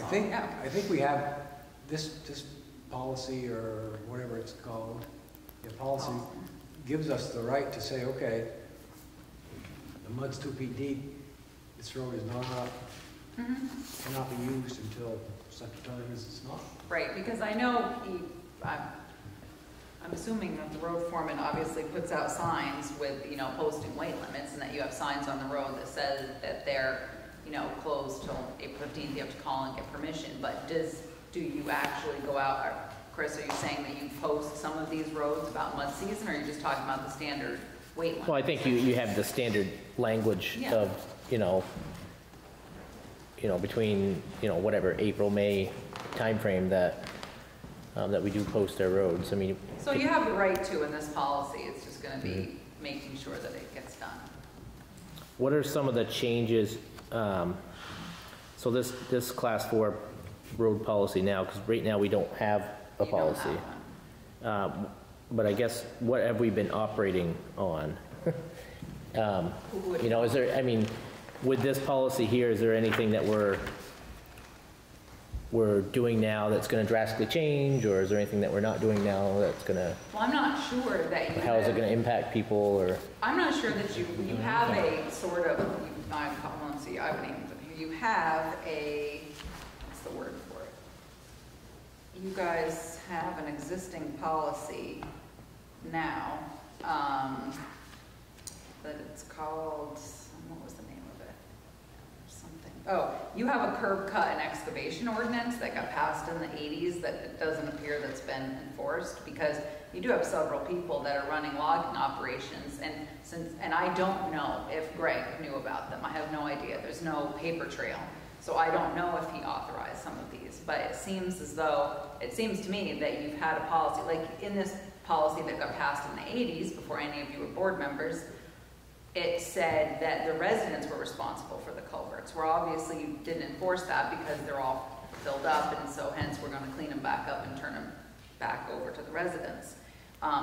The other thing is we've had a couple issues with class 4 roads recently, as I have, and since June, with people that are upset because they're maintaining a section of class 4 road, and then somebody's coming in and logging, or a neighbor up there is tearing up the property. So you also don't have a policy currently in place whether or not you are going to maintain roads or maintain bridges and culverts on class 4, and that continues to come up. And when I asked you last time, in last meeting, you said you didn't want to maintain culverts or bridges on class 4 roads, so this puts it in a policy, which I think eventually it's going to come up, so it's best that you have a policy in place, and that way you're treating everybody the same. And I guess just growing up, I've lived in 3 different towns, and it seemed to always been when it came to class 4 roads, it was, the town wasn't liable really for anything on the class 4 roads. It was the residents of those roads. If that's installing a culvert or a water bar or doing some ditching or doing some grading. Do you guys know how things have operated in Bethel on the class 4 roads in the past, Doug? Or? Of course, my knowledge on it, that from Gary was on board, the town was responsible for culverts. That's the only thing, but you're gonna allow people to come across on the class 4 roads, then I think the town should be responsible. If you're gonna let traffic go across that road, when the landowner's got land on the left and right side of the road, and you're gonna allow people to go through that, I'm like Pond Road, for an example, they can go from there all the way over to into Gilead. I'm trying to think of the road there that Byam, I think it connects to Byam. So if you allow people from there to go all the way across there, stuff like that, I'm like you can do it with a Jeep or 4-wheel or something like that, or definitely take a car over there. But if you allow people to travel that road, then I think the town should be responsible for it. Well, I mean, it's difficult. You can't stop people from traveling on class 4 roads. And I mean, the statute is just vague enough that the statute actually says that you can, to extent, they'll maintain them to the extent required by necessity and the public good and convenience of the inhabitants of the town, and when staff and financial resources allow. So it's hard, when people buy a property off on a class 4 road, they know they're buying on class 4 road and that they're going to have to maintain it. That's certainly my opinion. But so you're saying that in the past, when you were here, when you worked for the town of Bethel, did you maintain culverts on class 4 roads? Maintain the culvert on the class 4 roads. You did? We at least I know for a fact we have been out, since I've been on board, we're not going to replace them. And I think that's some of the issues of why we're looking at policy is, I guess, my whole impression on it is that, class 4 roads, the town doesn't do any maintaining of those roads. But it seems though in the town over, if you talk to different administrations in this town, over the time that some did some things and some didn't do any. And it's, we haven't really been consistent on, either putting a culvert in the ground or grading it or plowing, so we need some sort of consistent language. And that's true, because those chickens are coming home to roost now, because I'm getting calls from people who are saying, they heard that so-and-so was reimbursed because they put a culvert in and the town paid for that culvert, and then other people are saying, no, in my tenure here, we've never done work on class 4 roads, and then someone else. And so I don't know if people had made a side deal with somebody else, like a prior town manager or, or what, and each road foreman is operated differently. And so we need a policy so that we're managing people, fairly. Consistently and fairly. Because when I talk to other people, they're saying they didn't maintain culverts on class 4 roads. But do you know, Ryan? Have you ever known? When me and Dave did the snowmobile club stuff, the snowmobile club always did the work that we needed to do. Town was never involved. And I think for the most part, from what I've heard and seen, that for the most part we don't do anything on class 4 roads. However, there have been times where we have. And all it takes is for us to do something for one person on one road, and then that kind of opens up the whole can to everybody. But not having a policy to go back on, again, it's no different than, we're talking about drive culverts and things. And if you go out, you'll see a new home that was built, maybe 10 years ago, and there's no drive culvert, why wasn't there one, and who maintains that and who doesn't? And Yeah. You know, it used to be, you know, in towns I've been in, that if you're a homeowner and you build a home, you're in charge of putting the drive culvert in, and then the town would maintain it afterwards, type deal. But we don't, you know, there's a lot of those things that we don't have for policies. I'm working on that one next. The But- highway access permit is next. That's because you're trying to take the one from the 80s and update it to now. Right. That's a little touchy too, because if those culverts fail, that can damage the road. Right. Pretty seriously. So it's kind of, you may want to maintain it just to save the road. Right. You know, it's, But those are things that are out there that we just don't, right. you know, shame on us not having a policy that we can follow. Because when we don't have a policy, what ends up happening is, you know, we take every instance a little different, right? You know, and, you know, Therese won't be here forever, and the next person that comes in will do things a little bit different than Therese did, and she's doing a little bit different than, you know, Greg did, and so on and so forth, so. So, yeah, I mean, it makes sense because you're right, and because we have a policy that I found with most help, and that was written in the 80s that said residents were gonna maintain the culverts, but nobody was enforcing it, Right. so, you know, now we have a bunch of plug culverts, and so we need to decide what we're gonna do.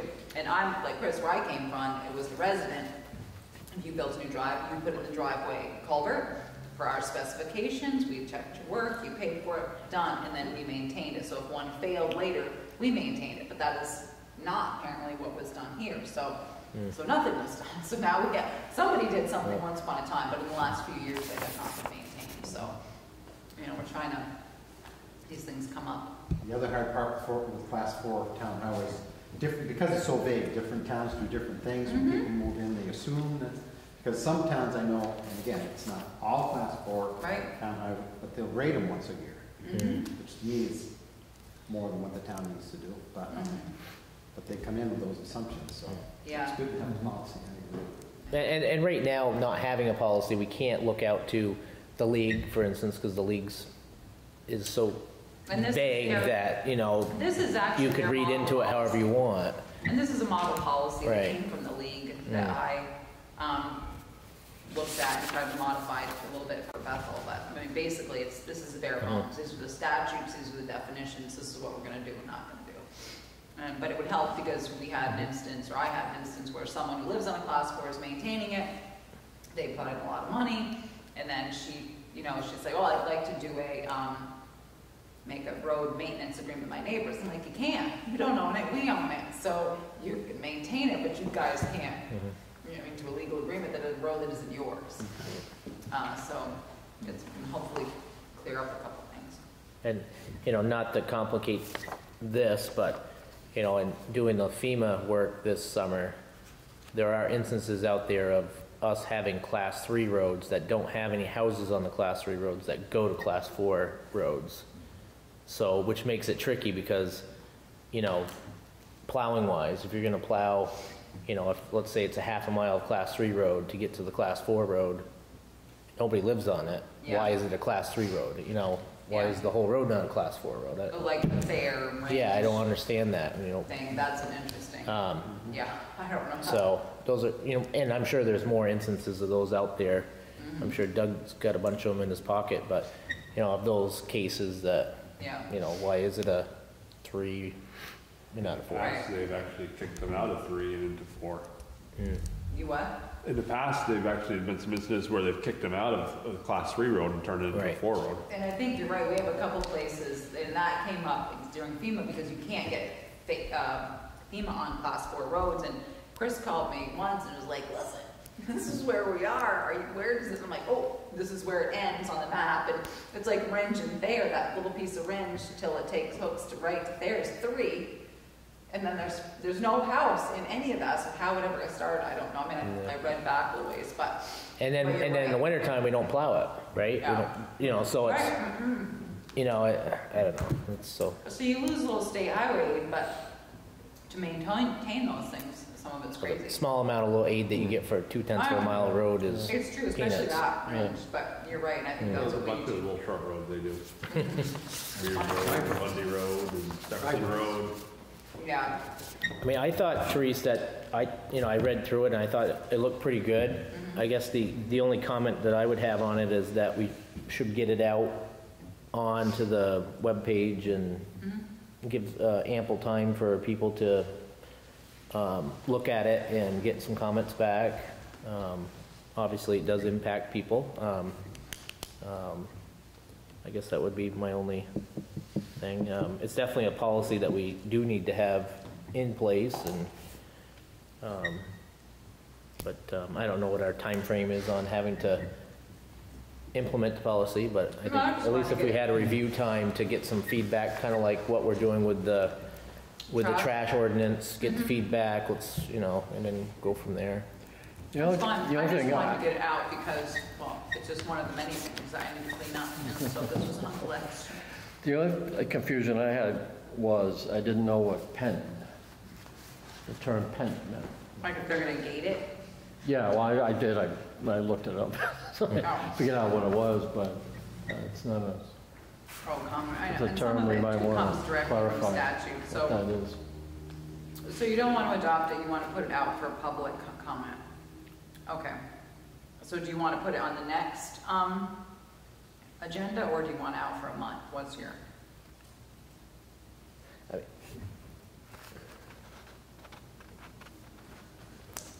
I would probably skip the next meeting with it. I'd put it out there so it gives enough time. Okay. And then, you know, how it is, I mean, you're either going to get comments back quickly or not. And if it doesn't look like we're really getting much traction out there on the comments, then, you know, we can look at it and act on it faster. If it looks like we're getting a lot of comments on it, then maybe we'd leave it out there a little bit. Okay, that's fine, because like I said, I've got part of the highway access permit done, the next one done, so, which goes with this anyway, so. And I think people just need to understand that, you know, this isn't a policy that we're just making up and we're just gonna stop service because, you know, a very large majority right now this is the way we're dealing with class 4 roads. It's just we don't have a policy out there. And by having the policy, it will be fair and there won't be any side deals that somebody got one piece of their road graded or a load of gravel dumped or something, you know, or a culvert put in, or, you know, however that goes. Patrice, can you warn that as an actual hearing? You could, well, it's not an ordinance. Okay. It's just a policy. Just a policy, An yeah. ordinance, yeah, it has a whole other things. Yeah. So it's just a you know, it's a policy. We could certainly, if we don't get any comment, I mean, if it was, I've sent it to 2 residents of one class 4 road, Spooner Road. I sent it to Michael and Bill Crossman, or I emailed it to Bill Crossman, so, but I put a copy in the bit to his brother, Mike. And, because they have some issues with their road ongoing, and there was another lady, so I have a couple people that contacted me that I can send it to them, but since it's not an ordinance, it doesn't have to go through that process. But as we know, everybody's welcome to. However, if we were gonna take a piece of road from a class 3 to a class 4, then we would have to warn, you know, warn that. Yes, if you're gonna do that, that's a process to go But this is just policy to keep us on the straight and narrow and treat everybody fairly and no wandering. But yeah, I'll send it to them. Does the board have any further comments, or, so right now we're good with putting it out, get some feedback on it, and if something comes up, it can be amended. Of course, absolutely. So maybe we'll give it a month and then we'll put it back on the agenda. But other than that, I thought it was good. I didn't have any changes as written. So are we trying to adapt the policy with class 4 roads? Say that again? On the class 4 roads, are we trying to adapt the policy on it, of course, maintaining them, who's to it? Yeah, exactly. This just outlines what the town's responsibility is for class 4 roads. Yep, it adheres to the statute and kind of. It makes it easier for the highway department too, because if someone lives on the class 4 and, I don't know, let's say there's a culvert issue, then it clearly can be pointed out that, you know, the policy is that that's, you know, the ownership of the individuals that live on the road or grading or whatever that is. So it doesn't put you know, it doesn't put the highway department in a situation where, okay, well, I got to get out there and change it, you know, where you can say, unfortunately, the class 4 road policy states this, and, you know.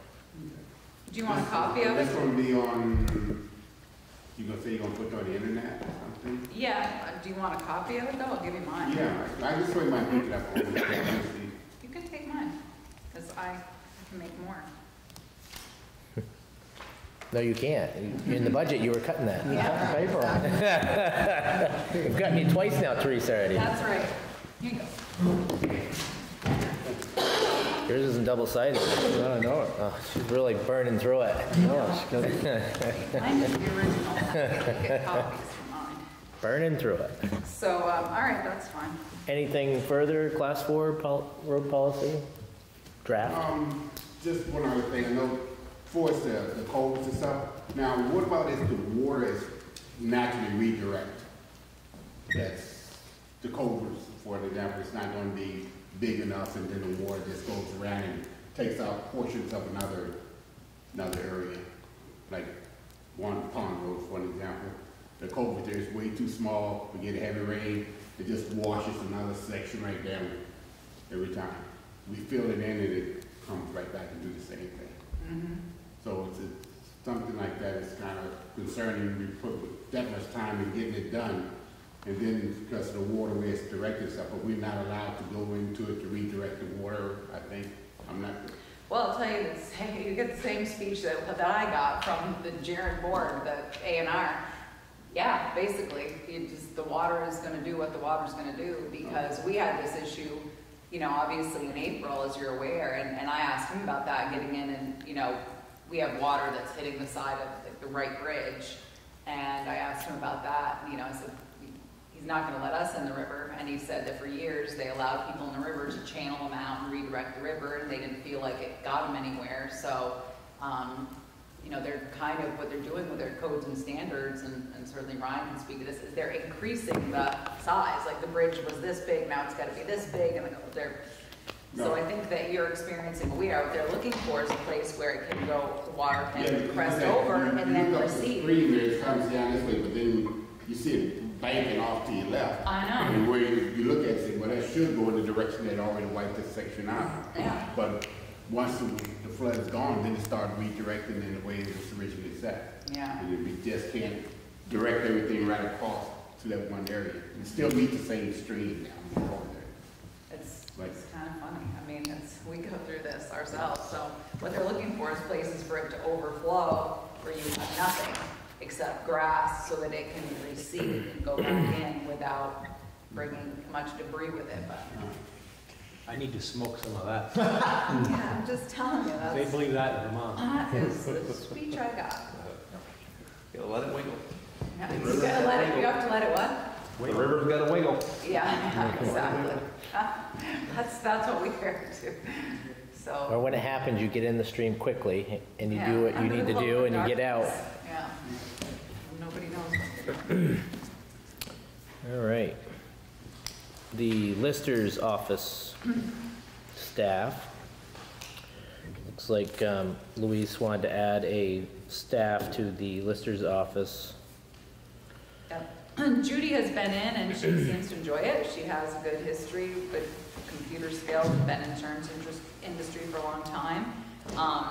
I have not received a letter of resignation yet from Roberta, but I expect that to be coming, as we had mentioned at a prior meeting, that it looks like Louise's term is up in March. We assume that Jim is also going to resign, and Roberta's moving from Bethel. So certainly Louise was, you know, interested in finding some people, and Judy came in and seems to really like it, and certainly has a very good attention for detail and enjoying it. So Louise has asked that you basically appoint her right now as staff, because you don't have any spots to put her in, and then she could run in March. It should be voted on in March. Mm-hmm. Okay. And I was kind of looking at it, and being that, well, the Lister positions are currently full, Mm-hmm. so we can't make an appointment because there's no, Not as a lister. there's no, right. And then if it's staff, I don't think that we have the Listers should be able to appoint an office. They can't. Staff without can appointment, hire, right? You can hire staff for the lister's office. The select board would do that. And you could make appointments to an open seat, but But is that through the select board? We would, you would make an appointment to an open seat and you would hire their staff. And hire? Oh, I just thought we were on the appointment, so I just didn't see the need of why we needed to be in the process. Right, exactly. I mean, I guess. Because we're not appointing anybody. Right, the town We're manager gonna can hire staff, I suppose. I mean, I do all the other hiring, so, and she would be staff. Yeah. So, I didn't think of it that way, I guess. I was waiting because I thought I was gonna have another one here to Right. piggyback with this, but I don't. But as far as the board goes, I mean, we're just here to appoint, so if there was a seat available, then we could appoint. If you're just looking for somebody to fill some hours of staff, clerk, you know, Yeah. The good Clerk news work, is that then- she's training her right then now you should be while able to do Louise that. is still here, so, which is great. So I had thought we might have an appointment. You might be able to appoint her if I had a letter of resignation, but I don't. yeah. So I would say right now, I mean, unless anybody on the I'll board hire. sees something different, You just hire. don't need anything from us here. No, since If- we don't have. If her, the like- role becomes vacant before the Yep. term, then we would need a, you know, 2 letters. Okay, so I'll just make a note that I'll. Anybody have speak to her and anything hire for her, that? so. Okay. Thanks for. Yeah, I had waited hoping for the day I'd get one, but I didn't, hoping through the day, but did not. And you're looking to sell the van track, sidewalk plow, and the big old safe? Yeah, so, the sidewalk plow, so talk about that. As last time we had done, we talked about the budget, and, I'd had $10,000 in there for a zero-turn mower, which was the request that I had received. And it wasn't until after the meeting when I talked to Morgan and said, all right, talk to me about your plow, your mowing situation here.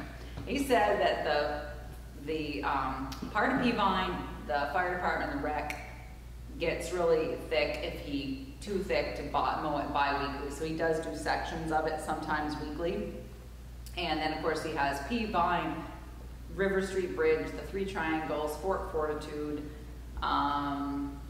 the Avon Triangle, Town Hall, Town Office, Bethel Mills Pump Station, and he does all the trimming, and he trims all the pump stations. So he said it takes him 3 to 3.5 days a week, so 30 to 35 hours to trim and mow everything. So his feeling is that we could cut about a day off that if he had a zero turn. So we talked about this, as I said, well, what about, you know, the Kubota or the van tracks? Apparently, they had spoken with Greg, and no one mentioned it to me, so the plan is to get rid of the van tracks. Apparently, when they bought it, it doesn't appear that it was the right piece of equipment for the job. He said that it cannot run chains on it. This is per Morgan, that the van tracks cannot run chains because the bumper is so low to the wheels. He said it's really hard to keep it on a sidewalk. It's belt driven, so if he's using the blower, the snow blower, it goes through 1 or 2 belts per storm. And he said that the salter that fits on it doesn't work properly. It's really slow and it won't discharge sand. So he has been using the Kubota, which he said is in rough shape exterior, but runs really nicely. The Kubota has a straight angle plow and has better traction, more power, has a workable snow blower. It does not, however, have the sweeper attachment. So apparently Greg had looked at trading the van tracks for a zero turn, but nobody wanted to make that deal. So it just seems to me like if you did that, you'd have cash coming back to you. So why not just sell the van tracks outright, like in VLCT or you know, on their website and through their magazine, or you know, through Craigslist. And then you'd have to buy a broom attachment for the Kubota, which apparently, I mean, we used it like when the tractor trailer ran into that building on South Main Street. And I know Tim has used it a few times, the sweeper and the van tracks, like around when they've done like water repairs and water digs. But so whether or not you want to buy the zero turn is secondary. Apparently we need to sell the van tracks because it's a piece of equipment that they're not using. So what type of value does the van tracks have? Do They we were thinking have any estimate of? 12 to 15,000 is what they were saying, but Is what it's worth? I can't tell you that for sure myself, because I don't know. It's like half what we paid for it. I have, I have no idea. Paid a ton of money for that thing. Well, it sounds like it wasn't, if what Morgan is saying is correct, which, you know, I believe that he believes this, is the fact that it wasn't the right piece of equipment, that they shouldn't have bought it originally anyways. I can only tell you what I know. When that piece of equipment was born, that we were darn high was running it, it was purchased due to the fact of anything else was too big. It was more that specific size was to get between the telephone poles and everything else. We also truly did slide off the thing. It's all-wheel drive. Tires were studded, but the thing on this, it was the cab would sometimes would slide. It would slide into the telephone pole, break the door windows and everything else. So since I've been there, I think we replaced 3 of those windows already. I may be wrong on that one, maybe 2, but at least 2 or 3 windows we broke on the doors. And enforce the belt and stuff that's been going bad with that. I think a lot of it had to do with not the bearings and stuff not being maintained properly. We'll give it that wing on the inverter, the belt's going to jump. Because it's you run it hard and you put it away wet. Right. If you don't maintain it, that's what's going to happen to it. It looked like the Kubota was doing a good job this morning with the sidewalks were all cleared off. The Kubota is doing a good job from what I've seen, but I don't think we have a sand on the back of that Kubota. So I don't know what they saw on the streets on the sidewalks. You drive it with a pickup truck. That's what I think. Yeah, he's been Morgan's straddling the Just curb. sidewalk with a pickup Straddling the truck. curb. Morgan's been doing, I think that's exactly right. So I think by using that, it's kind of a waste, but right now, if you don't have nothing else, you don't have nothing else to do. But I think that's a lot of ways to solve going up against the buildings, hitting the buildings and stuff like that. When you're walking down the street still in the summertime, you look up against the building, you got quite a bit of salt still left up against the buildings. There you go. But, you know, I'm like, I agree with the zero turn. You get the right size and everything else for it. But some of the zero turns is not going to work very well in small buildings. You're going to need to push more. Well, and I know some of these he trims, just like the Avon triangle. He said that's just all he does is weed whack it. So would the Kubota have the ability to have a sander? We used to have a, what you call, I think, don't get me wrong on it, but it used to be a drum sander. You put the salt into it, and it would just be a drive shaft that would be connected to it, that would turn on a little propeller back there, and eventually you could adjust that to the amount of salt coming out. And you could Did it work? It worked fine until it was with the pop. You know, it just didn't work anymore. It was, again, the drive shaft, again, you don't grease them, they're going to salt get into it, it's going to see some other things. So, you know, the equipment's got to be maintained in order for them to work. Well, absolutely. But it worked. It worked fine when you had it. Wow. So then I need to speak to Morgan about how he's solving the sidewalks. Does anybody have any issue with the van tracks? Potentially selling that if we get the right dollar for it? Doesn't seem like it's doing us any good. No. It's sitting out there inside the garage covered with snow. Okay.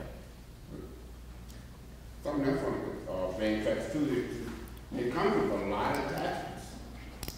And a sweeper. Yeah, it says sweeper, snow blower, yep, mower A deck. lot of attachments came with it, quite a bit of money for anything else. I paid 30 grand for it. Yeah. Yeah. Yeah. I got a question. How much money did the town pay the few years that they had the mowing hired out? Oh, when we contracted the mowing? Let me see, I have to think I could tell you.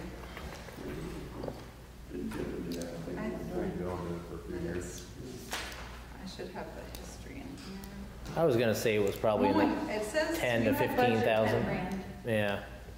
So how much money do we pay a guy to mow 2 to 3 days a week all summer long, who could be doing other stuff, helping maintain the secondary road?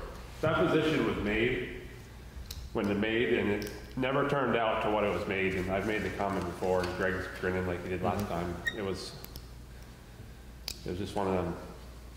It's not a position that's We paid there. out, What's that? the extra, the 5th guy. Oh, yeah, yeah. There's other stuff. And now they were When's the talking last about time not anybody cut firing. any brush? Huh? When's the last time anybody cut any brush? Right. So For let's- 10 grand, you're gonna buy Got a couple you're there. gonna buy a new zero turn mower, you're paying a I cut a guy. couple myself the other day. I think, so it looks like in, if I these up correctly, 18, 19, we paid out 8,820, but is this, let's see, and then I'm trying to remember how. Yeah, so we paid out $8,800 because last year what I had done is when Greg had asked me to figure out the budget, basically I had figured out so that 62.5% of Morgan's time went to the highway, 15.6% I think went to,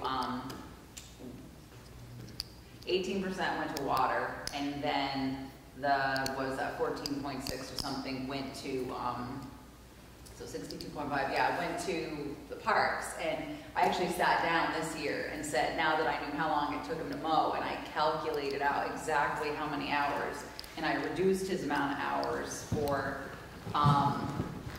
the highway, and ended up that this year in this budget, proposed budget, is to make it reflective of how many hours he's working is 27.5% of Morgan's time. So I'm actually upping it this year to $11,654, but that's just wages. That doesn't include Social Security, Medicare, retirement, health insurance, dental, workers' comp that we put there. Paying $20,000 a summer to have a town employee mow the lawn, and we can have it done for $8,000. Yeah. So that's how it Or works. more. You figure in retirement and all that, you know, it's a 'Cause $70,000, $80,000 a year job, and you figure that all in with that employee. Yeah. Of course, the other thing we have to be careful too is, back then, we didn't know what anything cost us in this town. No, I So know, but we it know- may say we know what 8,800, but it might have cost us 14,000 because nobody knew. Yeah. We just That was- wrote checks and, there was, The contracting worked out exactly as reliably as people had hoped. yeah. And then, That's all in the bidding process. so, I mean, it's probably something we probably ought to be The thinking. guys that mow the cemeteries do a great job on time. It doesn't matter what the weather is, they do a great job. So there are people out there that would do what you asked them to do. Yeah, I think that the intention was of Greg's, what he said, what I heard him say to the board was that way Morgan would do mowing, obviously he'd do some water work, which he does do, and then, so I think it was the quote-unquote utility position that he was going for. That was the, Sidewalks are supposed to be done all during the storm. right. And it turned into more and more and more. Yeah, and which didn't end up working out last year, which is working out now, but didn't work out last year. So, yeah, no, I'm just saying what, exactly. So anyways, that was the comment about the van tracks. So I don't know, the van tracks, and I have not had it appraised. This is just a number that someone threw at me saying what they thought it was worth. I don't know how many hours are on it, so it seems as though somebody would be able to give us a decent appraisal of what it would be worth. Because it's a 2015, and you said you bought it for about 30 grand? That was the ballpark number I remember. Yeah. So they're looking at about half that, and it's only a few years old. So, but that, I don't believe that was, I don't know who that appraisal came from. If that was Champlain Equipment, what they said they would give them, I don't know if they actually had an appraisal.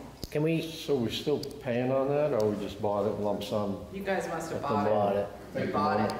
So I think that what we need to do is find, I would say let's find the value on it. I mean, obviously if we can get $15,000 for it, then we probably ought to sell it, but if we can only get 6 for it, maybe it's not If worth you only selling. get 6 for it, or you let You it know. sit there and rot for 20 years, So, I'll take the 6 in my hand. well, I think that what you're gonna do is obviously we'll put it out with a minimum bid or a minimum. it's like any piece of equipment. You can buy something tomorrow for $30,000, and as soon as you take it home and fire up one time, it's worth half that. I mean, it's just the way it is. Yeah, exactly. Local homeowner ain't gonna buy it, mow their lawn. Yeah. Exactly, that's why I think if you put it out Municipal owner now, gonna buy it because it's too small. Yeah. if you put it out now, you could put it out and, I mean, we're obviously gonna advertise it for towns and, I Yeah. don't know, maybe some mobile home parks or I mean, you some- can fish around and see if there's another municipality would need something like that, or Yeah, see what we can get out of it.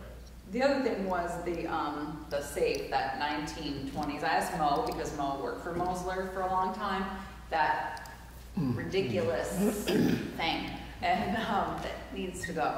So I asked Mo about it, and he's, so first of all, I should say that you can't lock it, because one of these days someone's gonna lock it and you're never gonna do it again. So we don't.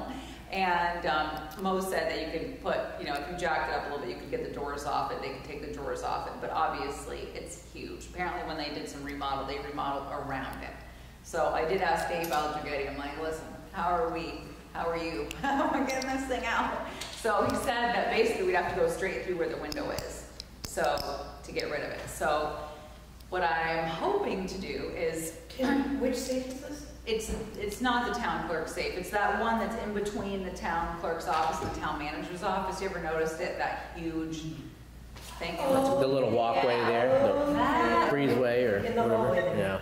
Mo said that he thought someone might want it for a gun safe. I don't know. And then I just want it out. And so we could use that space for something else. But the suggestion was we get someone to just come in and basically, I get an estimate what it's going to cost to take the window out and get this thing out, and then have somebody come in and basically take it for that, or do we just give it away so that they, once we get it through the wall, they have to obviously take it with them and get it out. I don't know what to do with that thing. And we need to have, do you folks need to have a lockable safe? No. For the No. town office type stuff? The town clerk has a vault, so she has all the land records are in there, but no, we don't. And I don't know how they got it, or I have no idea. Jean told me she had one, and she got rid of hers. And she said they had to take something out to, I don't know if it was the door or what, to get it out of there.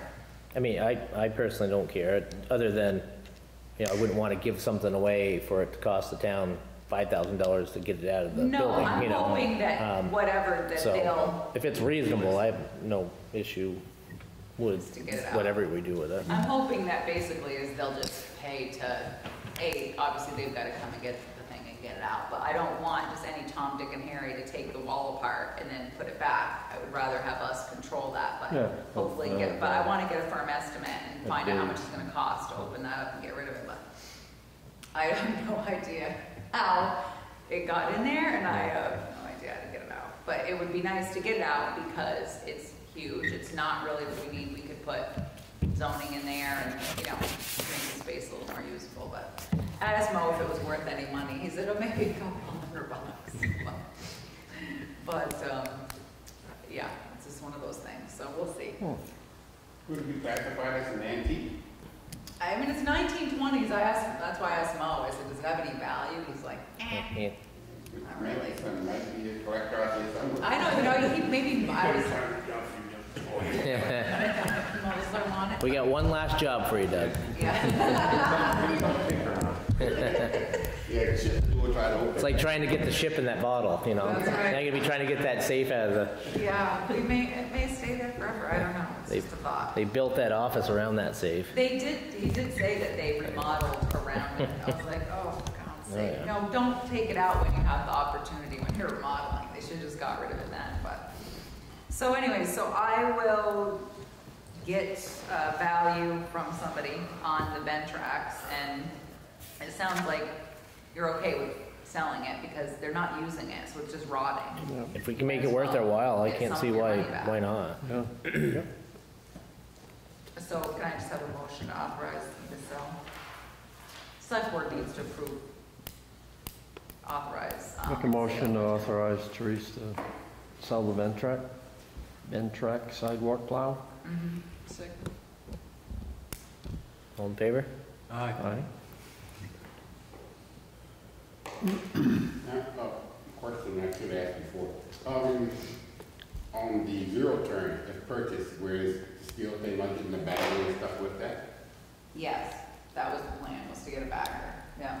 But it seems like with the sale of, if you could sell the Ventrax, then you could buy if you're gonna buy a zero turn, but to Ryan's point, there's $10,000 more, 8 to 10. bagger, and then we will have to buy a sweeper for the Kubota, so, What the sweeper is gonna be for? well, if we're gonna buy one, I mean, we've used the one, we have used a sweeper attachment on the van tracks. But it seems like maybe only the water department uses it, not the road department. You know, that sweeper was also put down for light snow, instead of hooking the plow up to it, the sweeper, you just sweep the street, the sidewalk, and that do the same thing, still trying to plow. Yeah. That's one of the tactics another tactic why I report. I'm not sure, I don't know what the thought process was behind buying the van track, so, but anyways, that's the deal. It's just sitting there now, nobody's using it, we should, All right. we should get rid of it, get something back, get some of your money back. All right, any further on the van tracks or the safe? Okay. Good luck with the safe. General fund budget. So this is, like I said, this is the first that we can have, certainly have, I didn't ask if the department heads to come tonight because it was gonna be at the tail end of the meeting, and that way if you have questions, I could get answers, and we could go back, and then we'll certainly advertise, the budget meetings like we do. So as far as revenues, that's a little bit more than they were last year, but not anything significant. I ended up making some changes to town clerk fees. I know there was some question about that, about what we had budgeted and then what we got in. And, town clerk fees are just dependent on sales, how many people come in and buy property or transactions that are recorded in the land records. So if you have any specific questions about the revenues, I can answer them. Otherwise, we can move on to the expenses.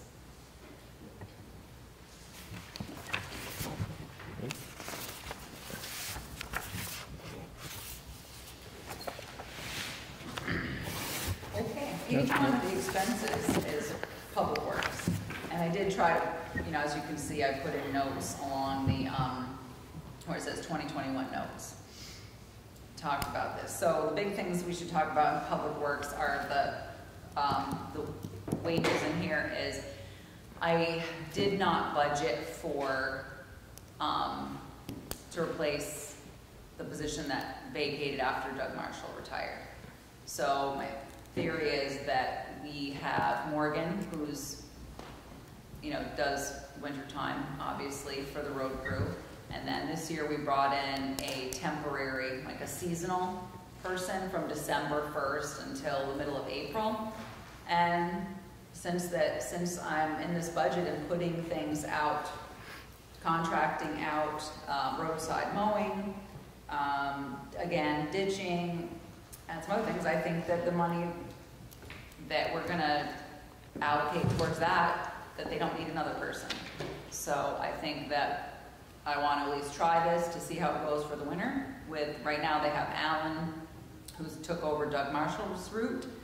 AJ does his route, Jason, Morgan, and then the gentleman we have right now is Dave Bergeron, who's also works in the fire department, and he's coming in to fill in, and he's doing part of Alan's route, and as well as sidewalks. So the sidewalks are actually open before the kids go to school now, so that's nice. And let's see how the winter goes, because I feel that by outsourcing some of these things, it's going to allow the road crew is going to be able to focus on improving, class 3 roads. That's why when you look down further, you're going to see that the gravel budget is so increased, because they need to start building up some of the roads. But so that's one of the reasons that the salary has dropped. This line has dropped over 9% for public works personnel, is because I'm thinking that we give this a go and try the seasonal and see how it works. So Therese, under hired services, I don't know, maybe I'm jumping ahead. Am I jumping ahead? Yeah, that's fine. Real quick. 17,000 there. Jim Gibberti, Yep. what is And that? pipeline culverts. So Yeah. the town of Bethel put in a dry hydrant at Jim Gibberti's. And somebody decided that when they were gonna do that, that existing pond had a 30-inch outlet and culvert that went under the road. And somehow, when the town got involved in doing this dry hydrant, installing it, they downsized that pipe to 15-inch. Obviously, his road's already been gone out once, and I'm not even sure the dry hydrant even works. We're gonna be testing that as well. It was a nightmare. It was a big overreach. The pond was dredged, and I don't even know how it got the way it did. But what ended up happening is, if that dry hydrant doesn't work, then the whole thing was a failure. But we're now on the hook to fix that property. So I'm gonna take it back apart, put back in a 30-inch, which is what should have been in there originally. We never should have downsized that, and fix the release for the pond. I have an agreement with Jim that he will pay for any material that we need, so when we tear apart the roads, obviously we're gonna pay for the culvert. I'm hoping we can salvage the one that we put in, 15-inch, and to upsize it, put it back to what it was originally. And Short story is we went in there and did way more work than the town should have on private land, and now we have created a pickle, and now we need to fix it. Yeah. So I put a number in so there. we put money in there to hopefully resolve the situation and move forward. We're not doing work on private land. So I have a contractor set to do the work that Jim and I agreed upon, and if there's any, we'll have to pay for the culvert and the hours. But if there's any material needed in the road, put that back, that he's gonna pay for that, he's gonna pay for the seeding and all that, but. When was that put in, the dry hydrant? 2 years ago. A couple of years ago? Yeah, and it's just a bad situation that inherited that we're gonna fix, and then we're gonna stay out of that business, but that's why it's in there. I also, I'm hoping I estimated high, but I needed to put a number in there for the budget, so I'm gonna try to double check on that number, and then maybe I can drop this number, but I had to put something in here to get the draft budget out. Culverts flush, I want to work with Pipeline to get the rest of the culverts flushed in Bethel that we didn't get this year. The town can certainly dig them out, but we could just use them to come through and just get them flushed once and for all. That way we know that everything's open and working. But, so if you go back up to hired services or equipment, you can see that I said that I want to put the roadside mowing back out. That took 2 guys a month last year and borrowed a piece of equipment, and it just didn't work well. So it would be nice to be able to just, when we had it, I was here, and I think the first time, whoever did it, used to do it, I remember that we didn't have any complaints. People were very happy with the work, and it got done. So I think we need to do that again. Well, I think there was scheduling issues. I know we were chasing them later in the year because, you know, obviously they're mowing in other places too. Well, I think it's just going to be part of the bid package. Yeah. Well, I mean, it was, you know, they could only make one pass, and then Well, that wasn't even our. one pass wasn't even from another town, and that town sufficient was enough to using get. it. You know, that town was using it when it needed to be used. Yeah. So we put it back. We were trying to mow the wrong time of the year. I mean, it was just. Yeah. So you'll see in the hired. I've said for years, the town crew has a job and all this other stuff we do. They're not keeping the roads up. So you'll see in the hired services that we added money to put in there to put it back out to bid to do the roadside mowing. And then some of the things that we haven't done forever that we need to start planning for and doing on a yearly schedule is things like ditching of roadway. You know, we don't have proper equipment to go and you know, ditch roadway, so we've built in some money that we feel is about 3 weeks worth of a year that we can bid out some excavator work. You know, we can use our trucks. Right, and- just note that that's not including stone lining. Right, no material included, that's just machines. So we'll bid it out by the foot. But you know, there's money in there, so if we want to go, you know, get miles for ditching, there's a lot of areas on the low lying, not just in the mountain areas, there's a lot of low lying areas that need attention to ditching. If we had to go into you know, on the side of a hill, then we could just cut the amount of time down the ditching and then put some material in there. So we've built some money in for that. So the thought here isn't trying to tackle all of it, it's... No, it's just starting to... What we're budgeting. Yeah, I figured 3 weeks in there, and, you know, I guess it all depends on who does the ditching. You know, that's why we're talking about probably bidding out by the foot, so that the responsibility goes on to the bidder rather than do it by the hour, and, you know, one person can ditch this far, or the other person can't ditch as far, you know, take deal. And then there's some other things in there, like tree cutting. That's just for bigger trees, because we've already spent. There's some larger trees that naturally, once a year, that we have to cut down somewhere that hasn't been accounted in the budget in the past, as well as there are some things that we haven't really been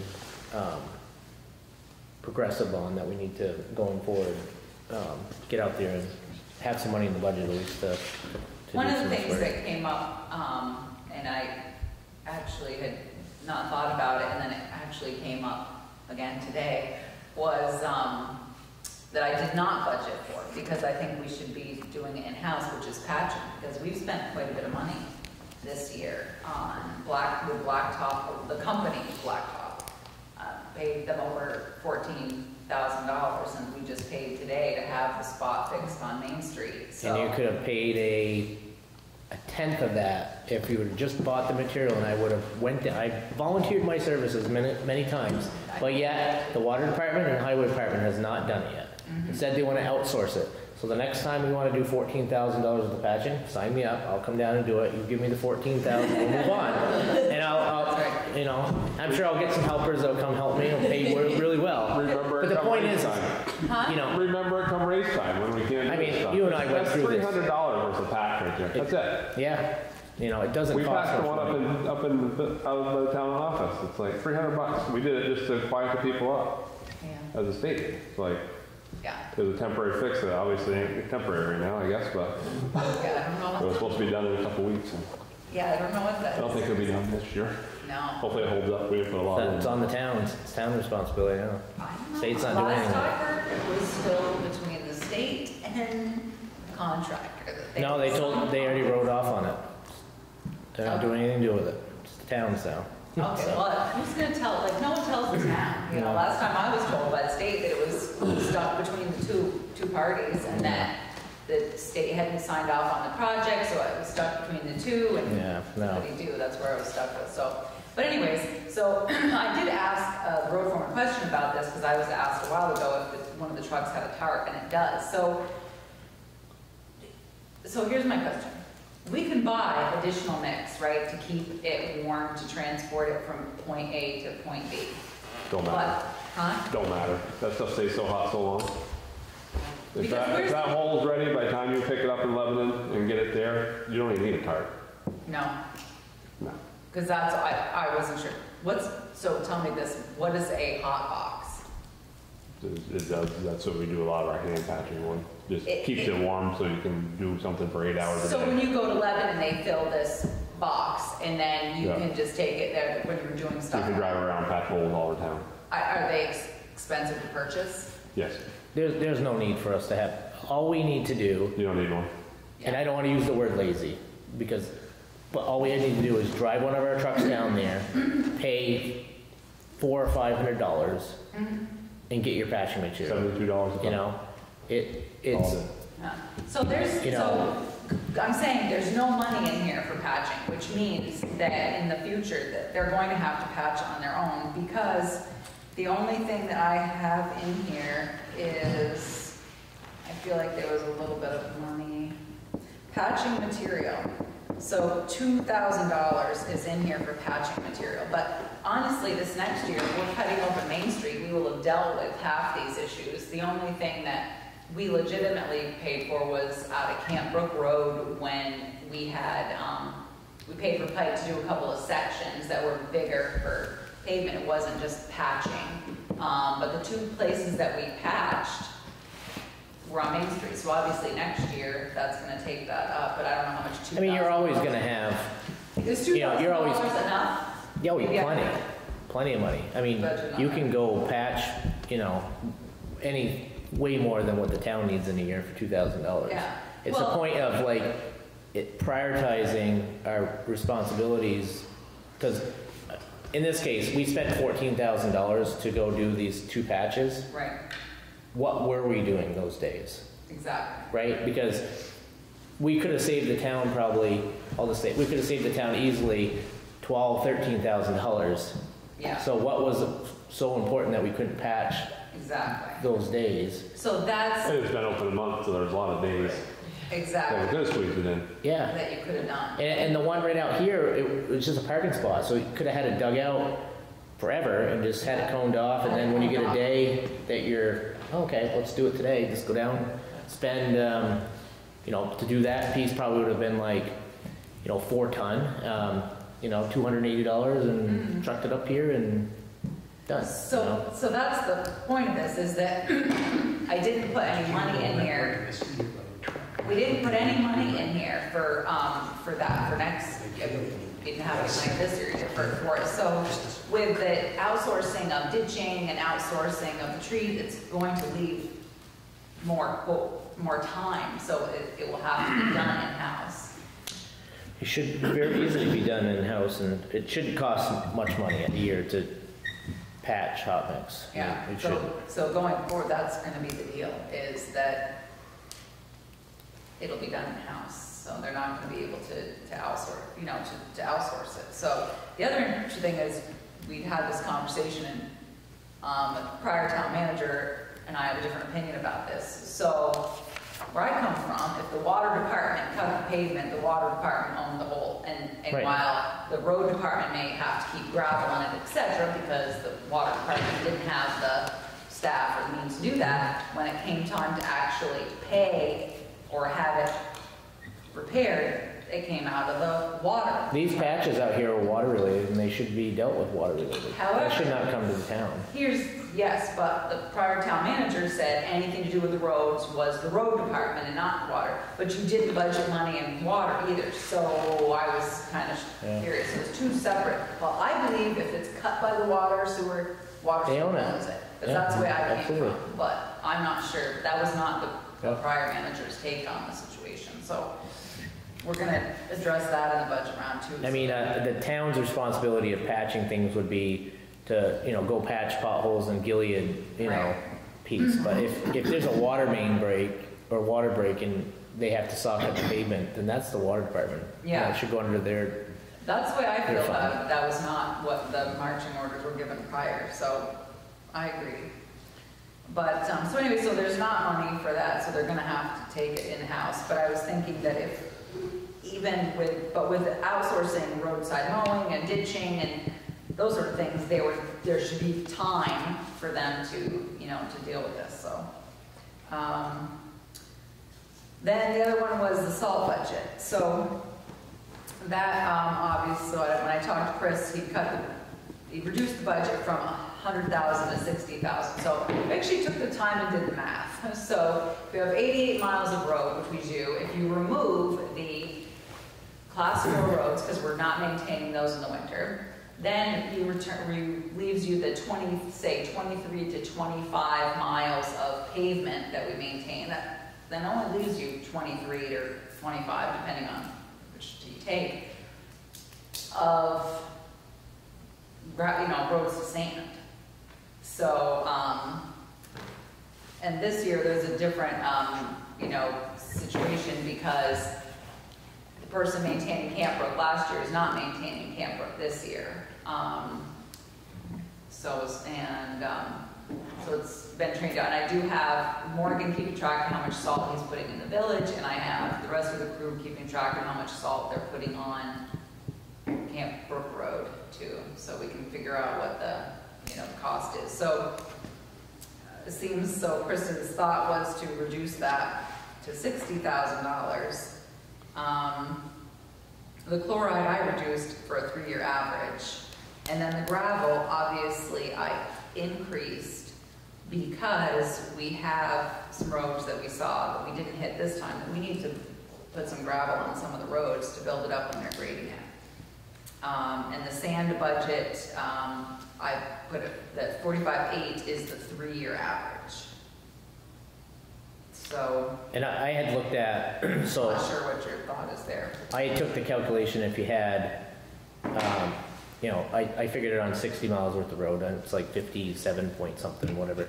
But if you did the calculations of, like, say 4 days a week, you spread material during the winter time, with the calculations of the rate that you should be putting it down at, then I came up with about $100,000 of material that you should need.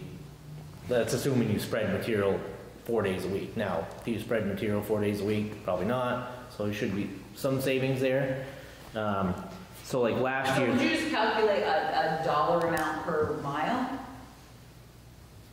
No, I just went into, broke it down by the material amount, based on those sheets that we had gotten.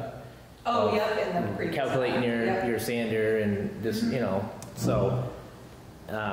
Last year we had, you know, between salt and sand we had 135,000 budgeted. Now we know that we've been pretty wasteful, so we should see better than that. And then this year we've got, for this next budget, we have 105,000. So we basically have cut $31,000 out of the sand and salt. You know, I still think that the salt could be better than 60. I think, you know, I think we get 50 or under. But it's, you know, but at least we're taking a step in the right direction here with that, getting back to where we should be. How did you plan on an increase in the salt cost in your math? I just used, added 10% from last year. I mean, again, it's more reason why we should be using more sand and less salt, you know. You know, I think that we're looking at it and going by the salt usage. I mean, we were almost 2.5 times, we used 2.5 times more salt than we probably should have on the road. And I think you see that even if you reduce it by that amount, you're still going to get a comparable job, finished job that we've been getting.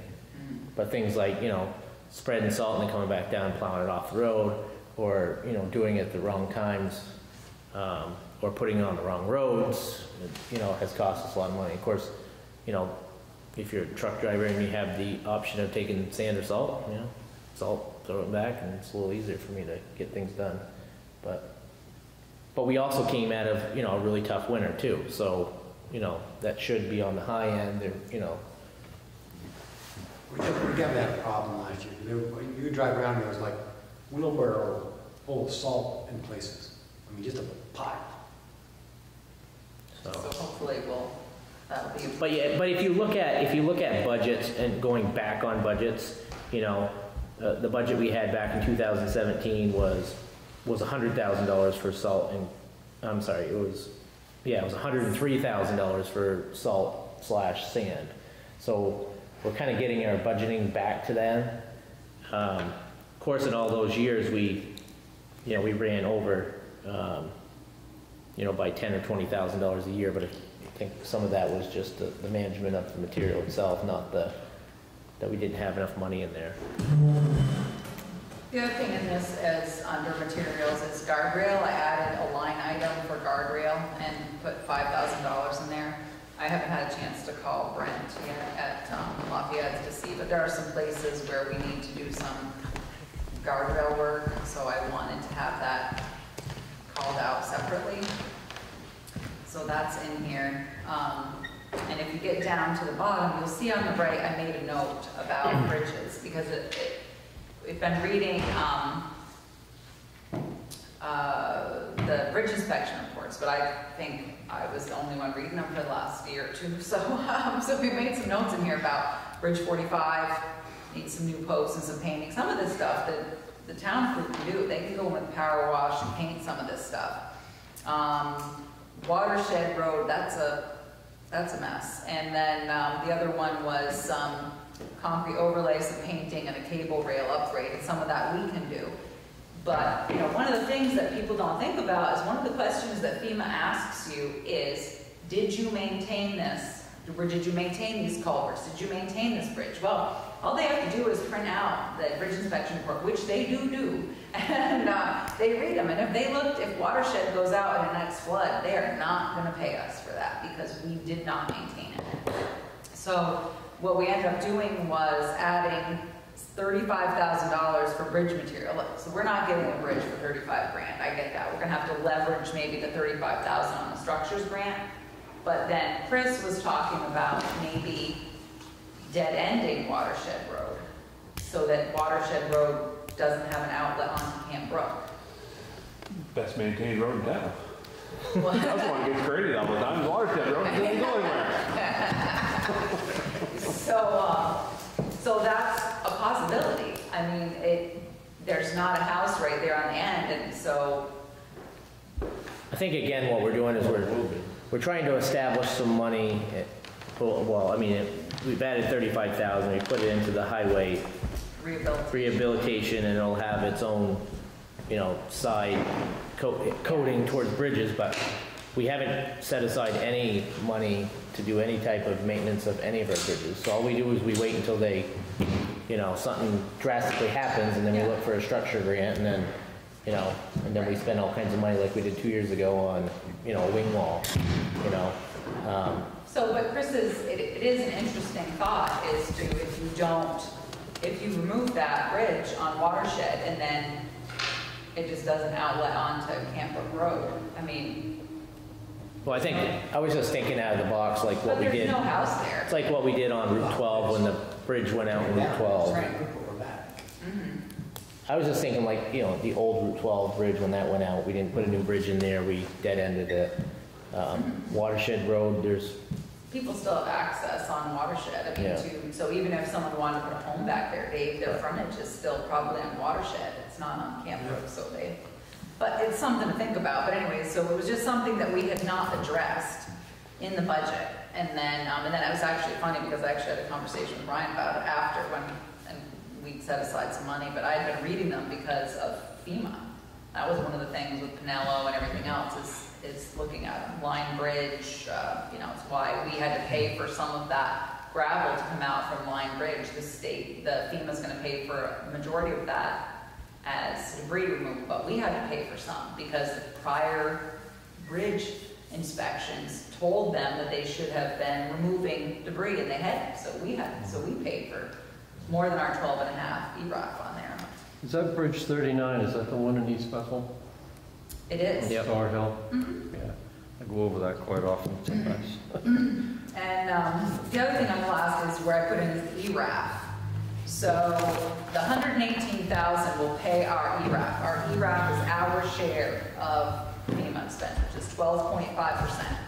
So this will pay 12.5% on $863,000. It does not include Pinello, the permanent bridge on Pinello, nor does it include the Peavine slide over here, engineering or construction. Mm-hmm. But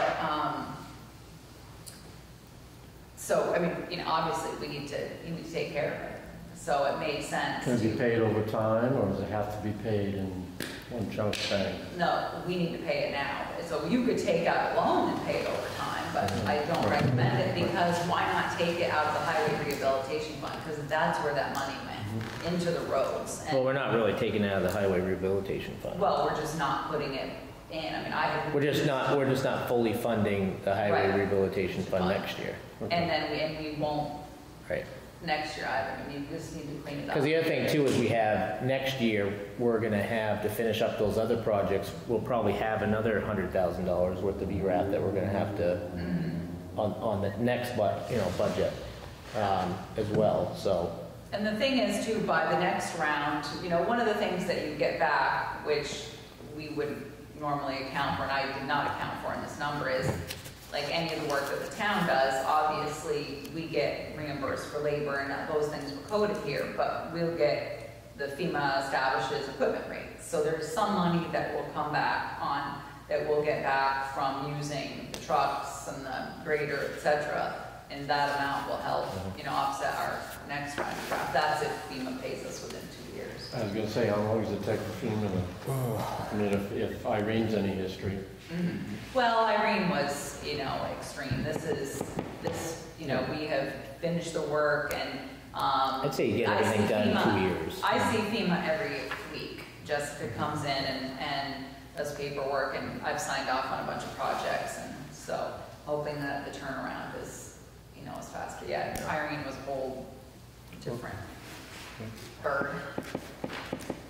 So, all right, so I'm gonna verify the Gioberti price. I'm gonna try to see if I can get that down a little bit, and I need to call Brent to figure out the price for guardrail to see if I have the right number in there. The other thing to talk about, we haven't got to it, that's right. Under the parks, under the public works, I'm sorry. Yeah, under public works.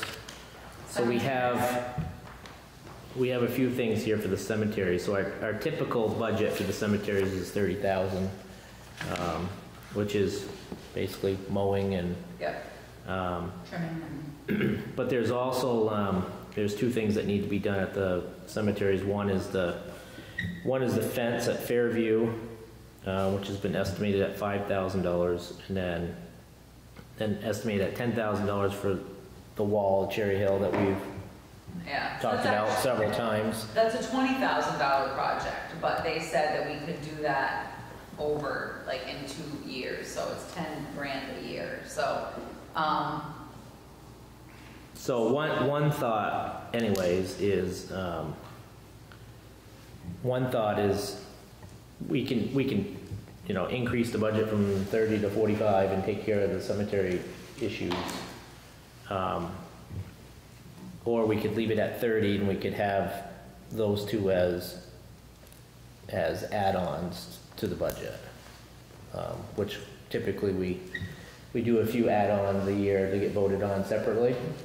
So I don't know how the board feels about, because 15,000 is almost 1 penny on the tax rate, so it's. Well, I'm just saying we've only started to get into it, but we're seeing a lot of additionals. We haven't got to the end yet. When we get to the end. Yeah, don't worry, Paul. It's gonna come up. And we've seen. Breathe, it's okay. We're gonna get through this. And you've seen some, but you've also seen we took it out of your check. It's all set. It's all You've also seen some. Nothing from nothing equals nothing. You've also seen some reduction. So you've increased my pay to He signed the book. $40,000, right? That's what it is. He does You've the also books. seen some reductions in there, and there will be some more changes. Yeah, I'm This is sure. just a It's draft, right now. So I'm just gonna go on record as saying I don't like the add-ons. I haven't liked it since I got to Bethel, because the residents have the right to look at any piece of the budget anytime. But, you know, when you vote on it, you're voting on it as a whole anyways, so, The only problem with that is, devil's advocate I'm just is, saying, if someone stands up at town meeting day and says, I'm playing devil's advocate, someone stands up and says, I don't want the fence or the wall, $15,000, cutting it out of the budget, 15,000, right? And let's say it goes through. They can't tell us where to itemize that. Exactly. So we could chop 15 grand out of the budget, still do the wall and the, you know. That's right. Still do it and take it out of something else. Where if you vote on it, at least there's an ownership there of the voters, that the voters wanted, you know, to increase the funds for the cemetery. Well, you also could not do the work, but I mean, I think that's part of the select board purview. Obviously, they elect you because they feel that you're good stewards and you're gonna do what you need to do. So you're right, they cannot tell you where to cut the money from. But And see, the thing in the past is that has happened a few times where someone has stood up, and it was, I don't know, 5 years ago, someone stood up, remember, and they cut $54,000 out of the budget, thinking that they were gonna get this and that, not cut. It was my first year, so the first thing I had to do when I came on the board was, now we need to find $54,000 out of a budget. What did they think they were cutting? All the ads. So they just arbitrarily cut $54,000 out of the budget. And then they cut $54,000 out of the budget, and then they added all the ads. So we had to go into the budget to chop $54,000. Because all the ads equal 54,000. Oh, I see. So it was like double dipped. Yeah. And I mean, I know typically we have, you know, anywhere between 1 and 4 of them a year that we vote on separately. So I mean, we can either just put it in there and add it, or we could You could do it add it separately. And as you will in the end. I'm just saying, my 2 cents. But the other thing under other public works is you'll see livery stable Avon storm drains. So I budgeted $190,000 over 5 years at 3%. My hope is that we could borrow from our own revolving loan fund committee and then pay ourselves back, basically the town back the interest, and hopefully it wouldn't be as 3%. But so this was one of those situations where, for me, it was like, okay, if we're gonna have this road cut open, do we deal with the storm drains at the same time? Because my concern was, what if we go back in a few years and then we cut into new pavement and, you know, because then we look stupid. But in this case, it was 2 separate trenches because they have to be like 5 feet apart. I'm sure you can see the water line. But anyways, but still.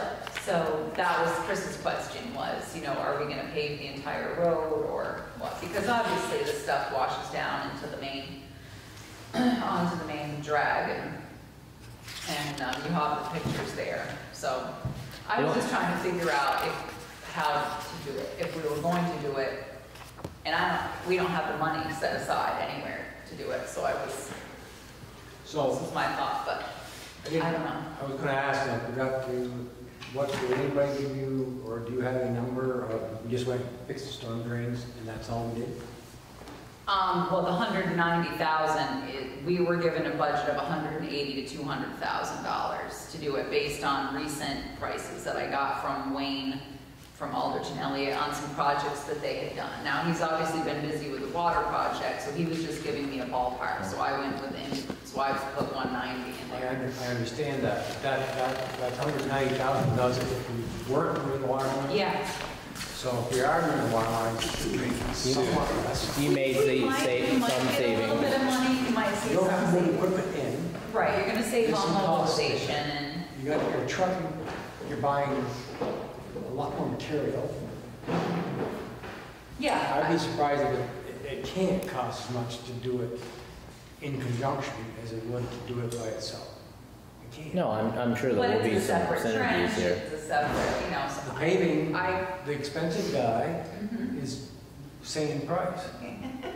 the expense. That- I don't know. I think the issue we're gonna have with that is not the point that, I think we all agree that it needs to be addressed. But it'd be one thing if you were gonna say, you know, $41,500 for one budget year, but you're gonna have to commit to this for 5 budget cycles, which is, Right. so it's 2 pennies. 2 pennies on the tax rate for 5 years in a row. Right. That's I guess the tough thing for me to swallow, because I know, you know, and go back to when Carl was on the board, you know, when we started to right this ship of the budget in town being a realistic budget, and, you know, obviously we had cost issues that were happening, that we weren't efficient, but on the budget end of things, you know, we had committed to the voters that, you know, rather than, you know, do big spikes and valleys, that we would try to bell curve this thing with a 3%, you know, take at this, you know, for a period of time until we can get, you know, operating the town what it costs. You know, the only thing with this right now is, you know, if we do the stormwater, unless we cut other places, if we do the stormwater, then that puts us above that 3% that we have kind of talked about as a norm in town. You know, it would add, you know, 2% more to the budget. So, It's something to think about, and I can certainly get an email off to Mike Maynard and verify that, you know, I mean, price tag a little more. and Tim's right. I mean, it needs to be done. The same thing is there's a lot of things in this town that need to be done, and we can't right the ship in 1 or 2 years. It's going to take some time, and maybe it won't be as efficient as we'd like it to be with paving or whatever it is. But Right. It was a thought. I was appreciative that he was thinking of the big picture and saying, look, while we have this town torn open, Therese, should we leave a look at what that's gonna cost? And I said, yeah, you're right, we should look at it. Have they scoped the drainage? Like, are the pipes gone, or is it just the structures? I don't know. He has, You know, structure is a lot cheaper to change than the whole drainage. right, You know, Right, so they- what I saw was the water wasn't getting to the drainage, right. to the DIs. So does that just need to be repaired He instead of has- changing all of it? We don't, nobody knows, you know, have You know they what, turned they a camera did- down them, or? They did, Right. they did actually. So you know what, let me find out, because they were in a couple weeks ago, maybe 3 weeks ago, or no, maybe it was 2 weeks ago, and they were scoping them. So let me. And I agree with Dave, it doesn't seem like 100. He said the pipes had to be 5 feet apart. Well, an excavator bucket, they're gonna be digging holes in 4 feet. Yeah, So they're gonna go over, they can put them both in one trench yeah. and bury, you know, I don't know, maybe that's too common sense, but. No, I mean, Well, you're pretty much gonna tear that whole road up. You're left not to right. gonna make 2 separate trenches, because they're already digging Just do one of them. well, They're and just gonna make it a Tim, little wider, then put the other one in. and Tim had said that they could sleeve the water line, which is gonna cut down on that. Right, but how much water does one take in the middle of the hill? Yeah, so let me ask him, because they did scope them. Yeah. So let me find out. I'd what the imagine it's results- rotten, the metal pipe in the world. So that was my question, is there something we can do to make them more, you know, right, if they're not plugged, is there something we can do as far as directing the water down through there so we don't have to necessarily? Because, so basically, so is it the DI or is it the pipe? So let me find out what the results were, because maybe Tim knows, but I have not heard. So, I can email Mike and find out, so that's a good question for next time to find out, because I don't know. So that's in there, so we'll have that thought process. What else? So the backhoe and the international are paid off. So you can see where I just added that money that was coming out in the loan payments back into the Highway Equipment Trust Fund. Yeah. And I did look, and that matches the schedule. So that's when you see it's paid off, just going back into the capital fund. Fire department, I actually started processing their fire payroll today, so I'll have a better idea on that $25,000 number. Next, in 2 weeks, because I'm doing it now, they get paid once a year. Obviously, you can see that they want to update some radios. I gave you some pricing there. Finishing the back side of the station, some materials, but that's something that you can certainly go over with the fire chief. But I'll have a better number for payroll in the future. The constable department. Therese, can you go back to the safety and equipment fund for the fire department? Yep. That's one that we hadn't budgeted for in the past, or is that just a? It is, It is, it's just that the loan payment. One of the payments won't need to be Their made. final loan payment got paid off, so I did the same thing for them that I did for the highway. Oh, okay, I Just see, you got rolled it added back over there, okay. All right. altogether, it's supposed to be like 60 grand or whatever that Yeah. kind of gets allotted every year. Okay. So, the constable, so obviously I'm sure at this point you all have heard that Oscar took a full-time job working for the town of Royalton. It was in the newspaper. Royalton Minutes starting December 1st. He is not sure what his schedule there is going to be as far as days or nights. I told him that I want to know what the schedule is going to be so we can talk about it some more. Whether he's going to be able to continue working for Bethel at 20 hours a week after he's doing 40 hours a week for them. So I guess that's to be determined. So in the meantime, I did speak to him about the cruiser. He said it needed some work, specifically that there was some issue with the suspension. And if I remember correctly, that's this year, in your capital plan is up to be replaced this year. Pretty sure. It's gonna be another year or two. Excuse me? That's gonna be another year or two. Yeah, let me see. We just started the fund last year. No. In here, capital cruiser, so in 2021, yeah, because you were only allowing $12,000. That was for the cruiser and the fit up. So we were taking the appropriation from last year plus the appropriation for this year, and assuming that hopefully you'd sell, you know, that the 2014 Ford Interceptor would be worth something. So it's actually in the budget for 2021 to reduce surplus, so we'll see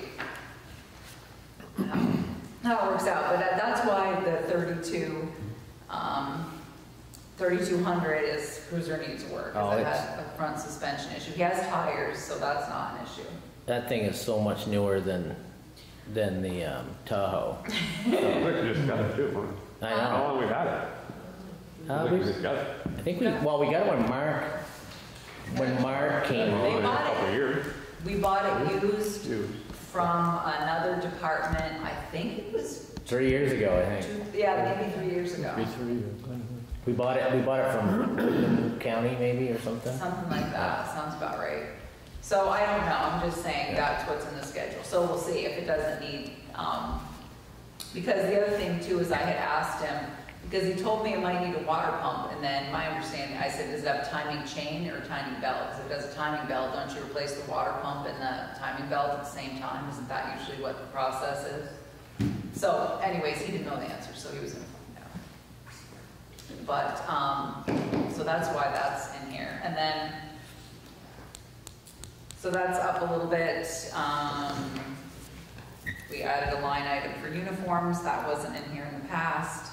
I kept them at 20 hours a week, because that's what the original, thought was for 20 hours a week, so we'll have to see.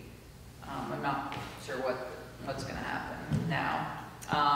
Mark had taken out the cell phone, and then Oscar has one in the internet, so we put that back in the budget. So on the rec department, Okay. is the,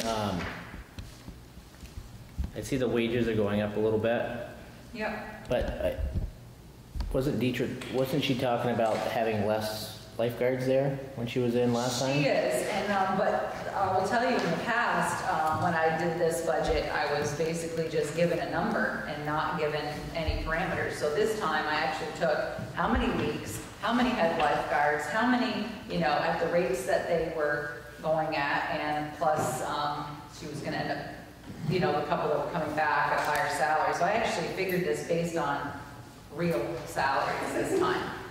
So, and it's run pretty close, so it may come in a little bit under, but. Yeah, I was just going back and looking, he had, yeah. the year prior was 38,000, the year before that was 32,300. Well, remember she said whether she was gonna go a week longer or a week shorter. So I actually ran this on amount of hours. Now I may have, because remember now she's saying that she might try to close early a couple days. So you're probably gonna come in under that, but I was trying to budget, instead of just being told to throw $40,000 in there, I actually wanted to base it on hours and wages. So that's what I did. Let's see, so the rec facility, the rumor mill is that, and I will find out for sure next meeting because Ellie Griffin will be here. I've heard through the rumor mill that they want $15,000, $5,000 for trails and $10,000 for the skate park. But I had originally budgeted only $5,000, but Chris said that in the past you guys had some agreement with the rec committee that you would put 10. Yeah, the base. Is that a forever agreement or just like for X amount of years? The base amount was 10,000 based on the recreation plan there. Was there a total cost on that thing originally? There was. I don't know what it was, but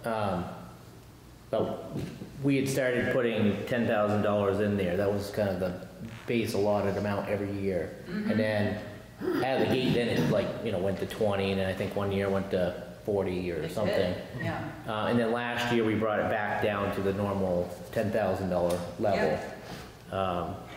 Okay.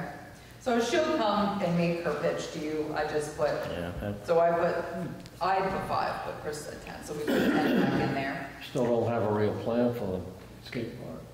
which they're coming back. This part. Well, I spoke to her, we exchanged emails because she asked me, I said, you're supposed to tell me when you hear back from the contractor. You know, are you coming December 9th or, you know, the select board's waiting for you to revert back a hard number from the contractor.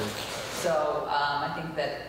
But that 10 in the budget there is to be put for the improvement fund, not for the skate park. So that's to do, you know, the next pieces of the plan. Yeah. I mean, we've already given the rec department the budget for the skate park. Not to exceed, I think we had it in there, remember what it was? No, that's not really a skate park. So, so this 10 that we have in there would just be put in the rec improvement fund for the future projects that were part of the master plan. So you'll have to see what her, you know, her pitch is. Parks and public places is basically the part of the conversation we were having earlier about the wages in here, Social Security, Medicare, retirement, health insurance, that's all Morgan. And in this round, it's 27.5%, because I actually, then once I knew what he actually was doing for mowing, and I could put a wage to that, then I could figure out his actual percentage of time. So that's how I came up with those numbers. You said he was mowing 3.5 days a week. 3 to 3.5 days per week, yeah. Okay, so And they work 4, remember, they work 4 10s. Yeah, so wouldn't that percentage be higher? Well, I have to look at his whole year, because you have to figure out how many weeks from April to this, that is summer, and then how many, Well, during the winter and... Yeah. Okay. Yeah, so I have to do the math. So that's where you're at right there. Municipal office wages, you can see this has dropped because I hired Dietrich Feeney, and today is her first day working in the office, so we're gonna try to figure this out between, so she's gonna work for me doing some of the bookkeeping and the grant writing, and she only wants to work 30 hours a week. So she started today, I started training her on how to do issue water bills and sewer bills.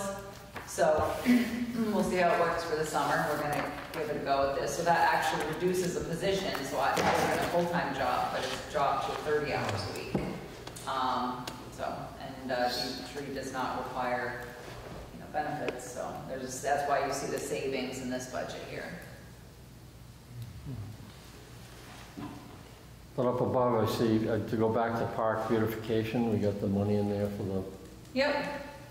Yep. The estimate for the Yep. garden stuff? Exactly. That's what that is? Yes. So, there's some building maintenance in here. I need to get some firmer numbers, but I had to throw a number in here. I got some samples out of in the town office upstairs, some samples I have to mail to figure out if it's zone the light, then they have a fund where you can get like 50% of the cost to remediate it, because I need to get that dealt with before I deal with the electrical upgrade. So, because it's not a 100 amp service in the building. So, I had budgeted, that's why the budget went from 3,500 to 8. So I'm gonna look again at the capital building plan, but I know we're looking at town garage installs, so I'm trying to figure out what my costs are gonna be, but I needed to put a number in here for the budget. Therese, did you say what you figured for increases in wages? 3%. 3%. And just a number I threw in here, doesn't mean anybody's gonna get it, it just means I threw it in here to calculate the salaries. The only additional other line item in here is comp account, and as of January 1st, they're gonna process our payroll, which takes care of quarterly taxes, etc., which is gonna be, I did the math and figured out what it would cost us to process payroll versus them, and they were actually a little bit cheaper. So I'm gonna outsource payroll, which was another reason, so that Dietrich could pay her less hours, and certainly saving more money in that than I'm gonna outsource. So we still have to approve the warrant for the payroll roll? Yeah, but what happens now is it's easier because they just have to fill in a spreadsheet that goes to them on Monday morning. They send us back the full packet with the journal entry, and so we'll figure out how that's gonna work. worst case scenario, the select board will make a motion to authorize town treasurer to payroll, and you guys will approve it on a monthly basis or something, but we'll cross that bridge when we get to it. Town hall, I took the wages out of town hall because we're not paying anyone for, you know, if Kelly is here, Pam is here, Dietrich is here, it's coming out of their own wages, so that's why there's a decrease in this budget as well. Also, there was some insurance cost, that was a reduction. It did increase the building repair a little bit, just because we need to have a little bit of maintenance done in here, and so I upped that a little bit. But there's still an 8.86% decrease in this budget, just like there's a 9.5% decrease in municipal offices, which I may be able to reduce once I get some better costs on my maintenance of the town office. So the fire alarm system in here, it needs work? No, we need to get some windows cleaned in here. I think we have some places in here that need a little bit of paint touch up, and you know, you guys put a bunch of money into it, so I just. Okay, you've got Tasco listed, and that's. That's what comes out of that budget is Tasco, Vermont Elevator, cleaning supplies, windows, paint. So just kind of giving you an idea of what goes into that. I don't see any increase in select board salaries. No, I don't either. But I did finally budget for your FICA Medi, which has to come out of there anyways. So that's why it's an increase, but it's just for FICA Medi. Listers, we talked about this before. I put $10,000 in here for assessor services. Because we don't know what we're going to have here come election time, who's going to be interested in being a lister and who's not. You know, worst case scenario, you end up with an assessor and, you know, maybe, you know, Judy or somebody working in the office. But I talked to Louise again about it, and like I said, done some research, looked at other towns to see what they're doing, and everybody's kind of having the same problem we are, is trying to find, you know, listers that, you know, you need good ones. So that's where we're at with that. Government operations, that's a decrease of less than 1%. That's town meeting, town reports. I put less money in town reports because we won't need as many. You know, not much changed in here, just some little. Well, the advertising number, is that, doesn't have anything to do with the town report, or does it? Advertising? Yeah. No, that has to do with your job advertising for highway, for town manager, for you know, zoning, planning meetings, that sort of stuff. So it's been $4,250, $5,000, or whatever. Because we were looking for a town manager, and those were expensive ads. And then we were looking for a highway person. Then we were looking for a bookkeeper. Actually, I only ran one ad, and then we wanted to be. But so that's why it was so pricey in the past. But if the staffing, you know, right now, we won't be looking for anybody. You know, the staffing changes, but.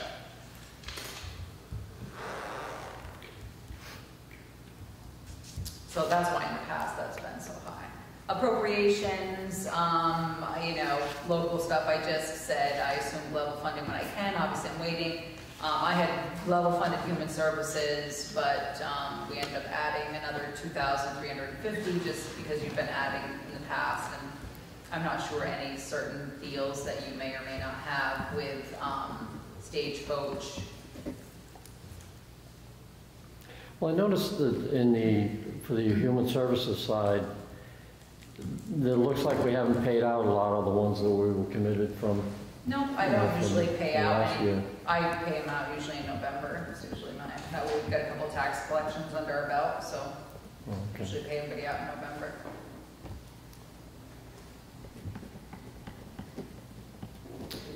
So then I had a talk to Neil Fox the other day. He thinks the Warble budget's going to drop by 2%, but I just got something in an email today, and I haven't had a chance to open it yet, from Steve Webster, so I may have a better number or I will have a better number for this next time.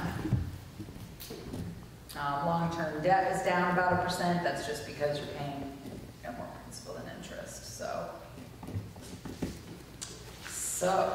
all in all, where we sit right now, I just got a new bill from Nemrick, so they went up in their rate, so I have to adjust for that. But total expenditures looking at this budget are up 5.68%.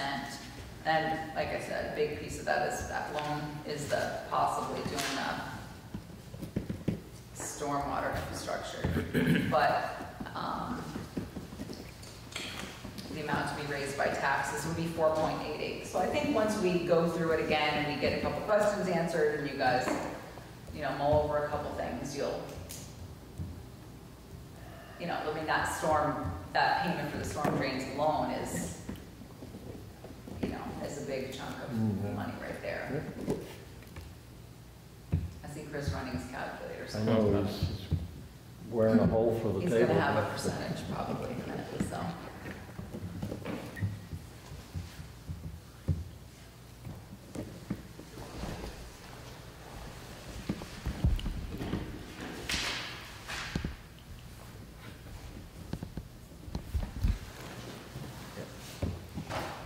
Is that what you're doing, Chris?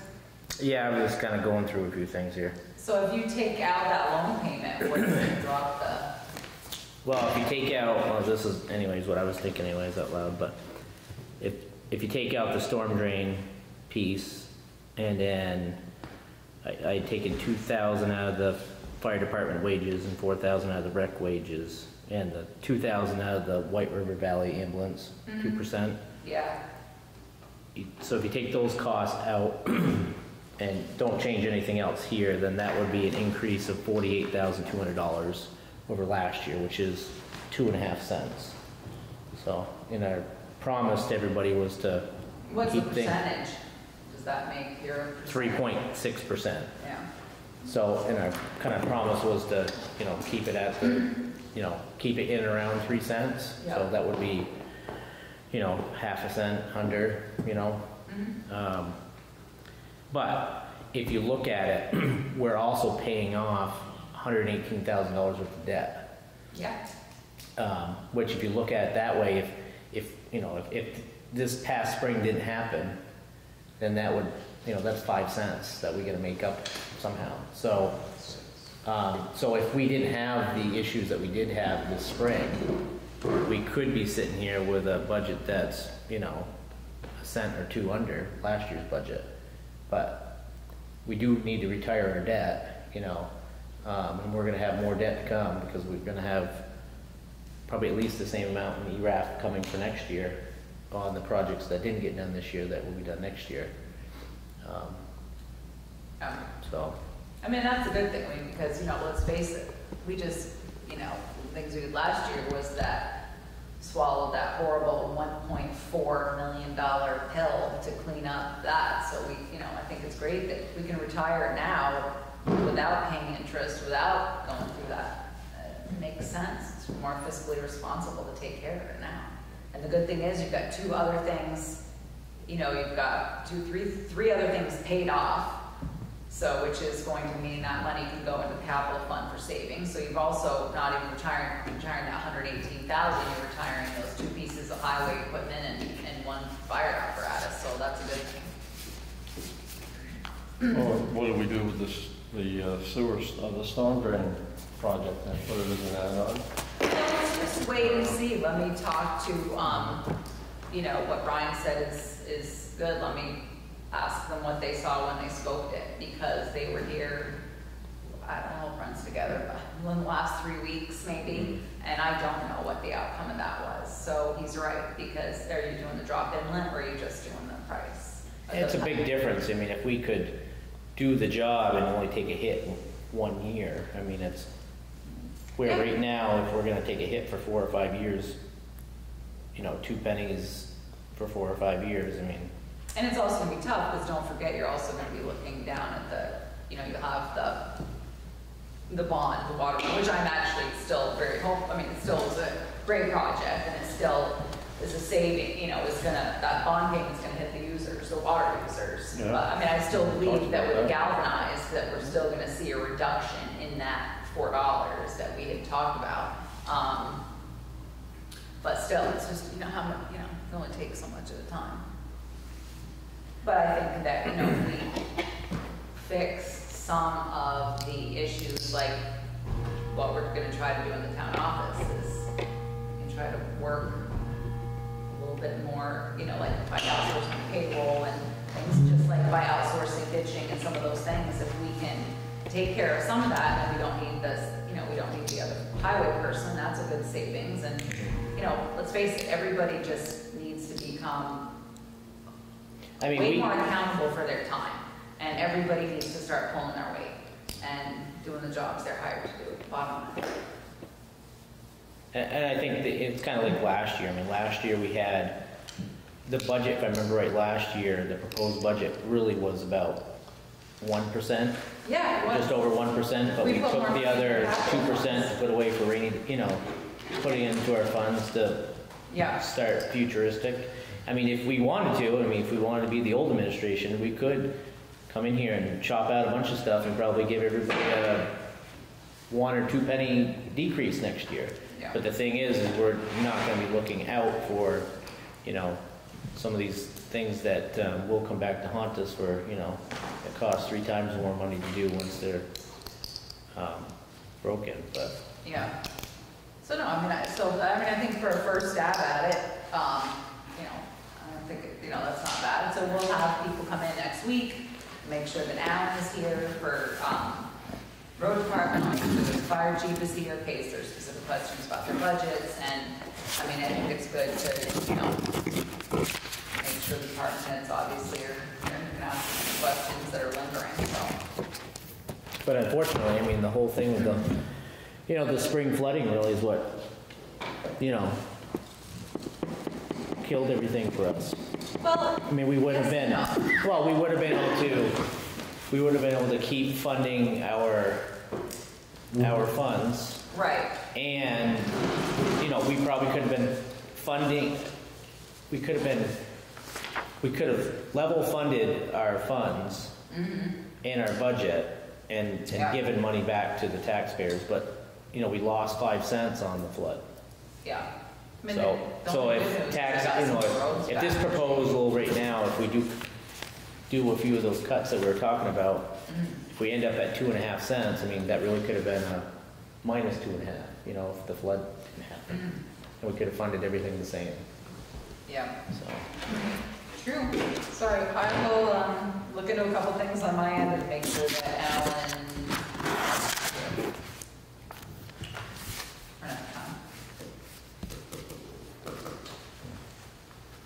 Want to do the town manager's report? Sure.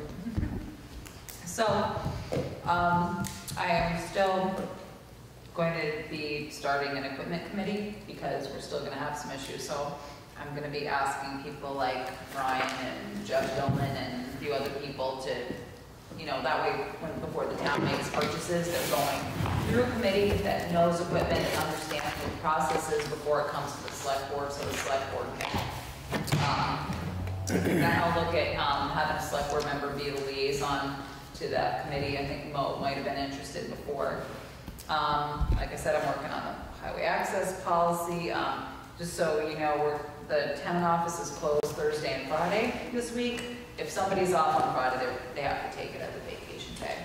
I'm not sure. I'll probably be working, but the office itself will be closed. P-Vine, part of the deal for P-Vine going out, having that slide replacement, part of that RFP was for Du Bois and King to provide us with a road closure policy. Like right now, if someone goes off, it's straight down. So part of that was for Du Bois and King to do a traffic study so that they have to follow all the NHTSA standards and have that. We're going to close a portion of P-Vine right there where that slide is, because if somebody goes off, there's nothing there. They're going right down over. So I should be getting that plan this week, and then Alan will have to. We'll get whatever we need for, signage and etc. to put in there, and that will also be covered by the ERAP. But I was given a tip from Chris Bum that there's a town that bought a whole bunch of Jersey barriers and maybe he's not gonna need them now, so I might be able to buy some, somebody else. Oh, we'll see. Kelly started working on town report, so that's underway. I did go to the DRB meeting the other night, and they did okay the downlighting for the skate park.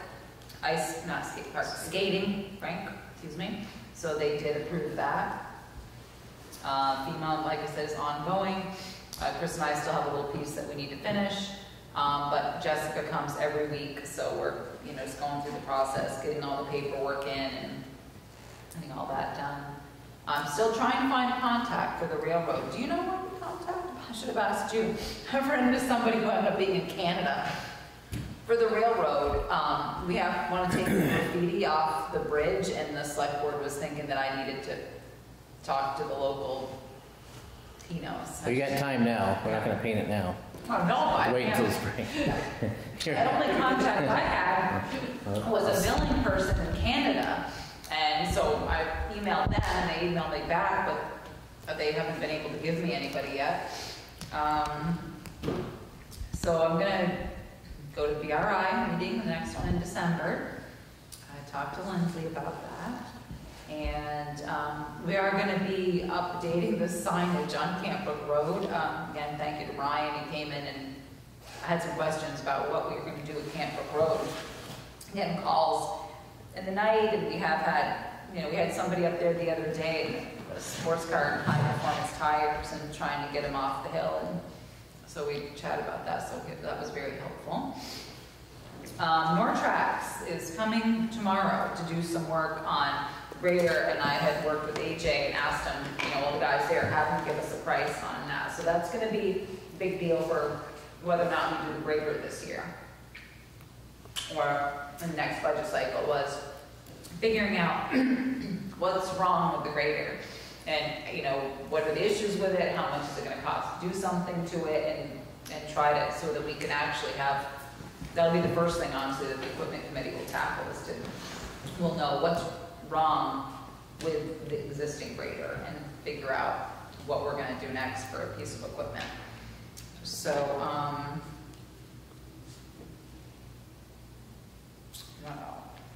that was it. Yeah, so I'll let you know. So once we find that out, that could be obviously helpful information. I told Amy after that to give us something in writing so that we have some idea what, if anything at all, is wrong with it and how many hours it has on it and what, you know, what could be the future of that piece of equipment. So I'm hoping that it has some pleasure hours on it that weren't work hours, so maybe we could push that purchase down the road, but I need some information about that. Okay, So that is it. Questions on the town manager report? And we had select board meeting minutes from the 12th.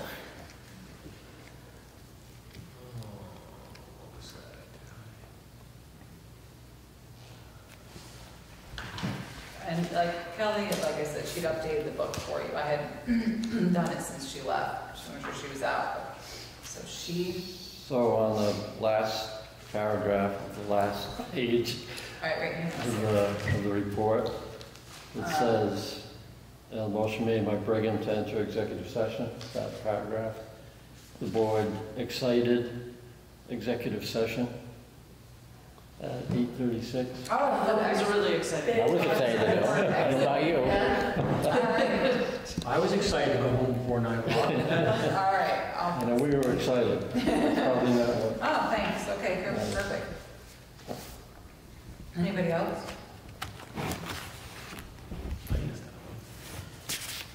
I'd entertain a motion to amend the meeting minutes, or approve the meeting minutes as amended. So moved. Okay, all in favor? Okay, I completely missed that. Who was the motion? You were. Who's the second? You were the second, okay. And don't forget, this is a new packet, so if you want to go, you need to RSVP. So you know. Are these just all the old ones that we need to sign? Yeah. As you were saying, you had them to do. And the constable had some, Yeah, I don't understand his report. I asked Kelly to print something out and put it in the packet. You know, the start time 9:45, end time 13:58, total hours 1. You know, Yeah. the next one is 12 hours actually, and he's got .25. I have no idea. You know, if I hurry up, bam. have no idea. Yeah, I don't know. Doesn't make any sense. I don't know. He's, I thought he was gonna give you something else. he was, Yeah. I talked to him about doing something different, and then it just not happened. Well, I'll speak to him again, he's gonna be in tomorrow. Tell him that he needs to fix his wording. I'll just tell him a lot better with wording. Well, it doesn't seem like it's calculating properly. No, it's just, the report doesn't do anything, doesn't make any All right. sense. I'll circle one of those and get it and tell him what to. But in the end, that wasn't what you described to you guys anyways for, your last meeting. So, any other business to come before the board? Yeah, just a quick revisit of the December meeting dates. Yep. So the second meeting in December, we had talked about it being on the 23rd. Yeah, is that the 4th? It's the 4th. Okay. I'm gonna definitely be out of town. I can call in, but I just wanted to check in if anyone else had a conflict. Monday. If we wanted to move it, if not, I'm gonna call in and. I don't know how to do that. I'm not sure. if You I- don't have to do that. You're on holiday. Yeah, I might not be in town either. So I'm just, Eggnog. this is why I was thinking if I was having a conflict, there might be Yeah, others that have a conflict. Because and we wanted to. Christmas is it's a Wednesday, right? Yeah. Yeah. So do you want to do it the week prior?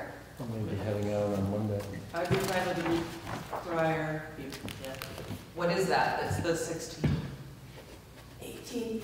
18th? Yeah, December 18th? Oh, wait. No, that's the Wait. 16th. December 9th and 16th. 23 minus 7. So do you want to do the 9th and the 16th? I'm fine with that other time. Mine looks good right now, but I haven't gotten my basketball schedule, so that could blow everything up, but we'll just, we'll go with that as it comes. Does that work for you, Dave? Oh, yeah, I'm leaving right after Christmas. I got 23rd, everything works for me up to Christmas Day. Okay. And I can do the 23rd or the 16th, so. Well, let me firm up my plans and see. So you wanted me to just put this on the agenda for next time? Okay. I'll talk to the boss. And I'll see what, then we'll know about Mo too. And then will you have your basketball schedule by next week, Chris? The games I haven't gotten yet, no. But will you by December 9th, will you? I hope so. Okay. Yeah, 9th is our next. All right, so I'll put 16th or 23rd, question mark, and we'll decide on the 9th.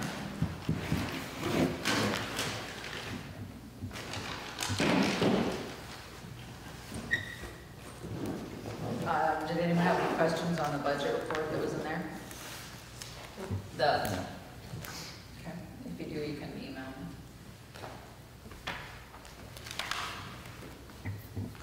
Okay. And entertain a motion to adjourn. So. Second. Great.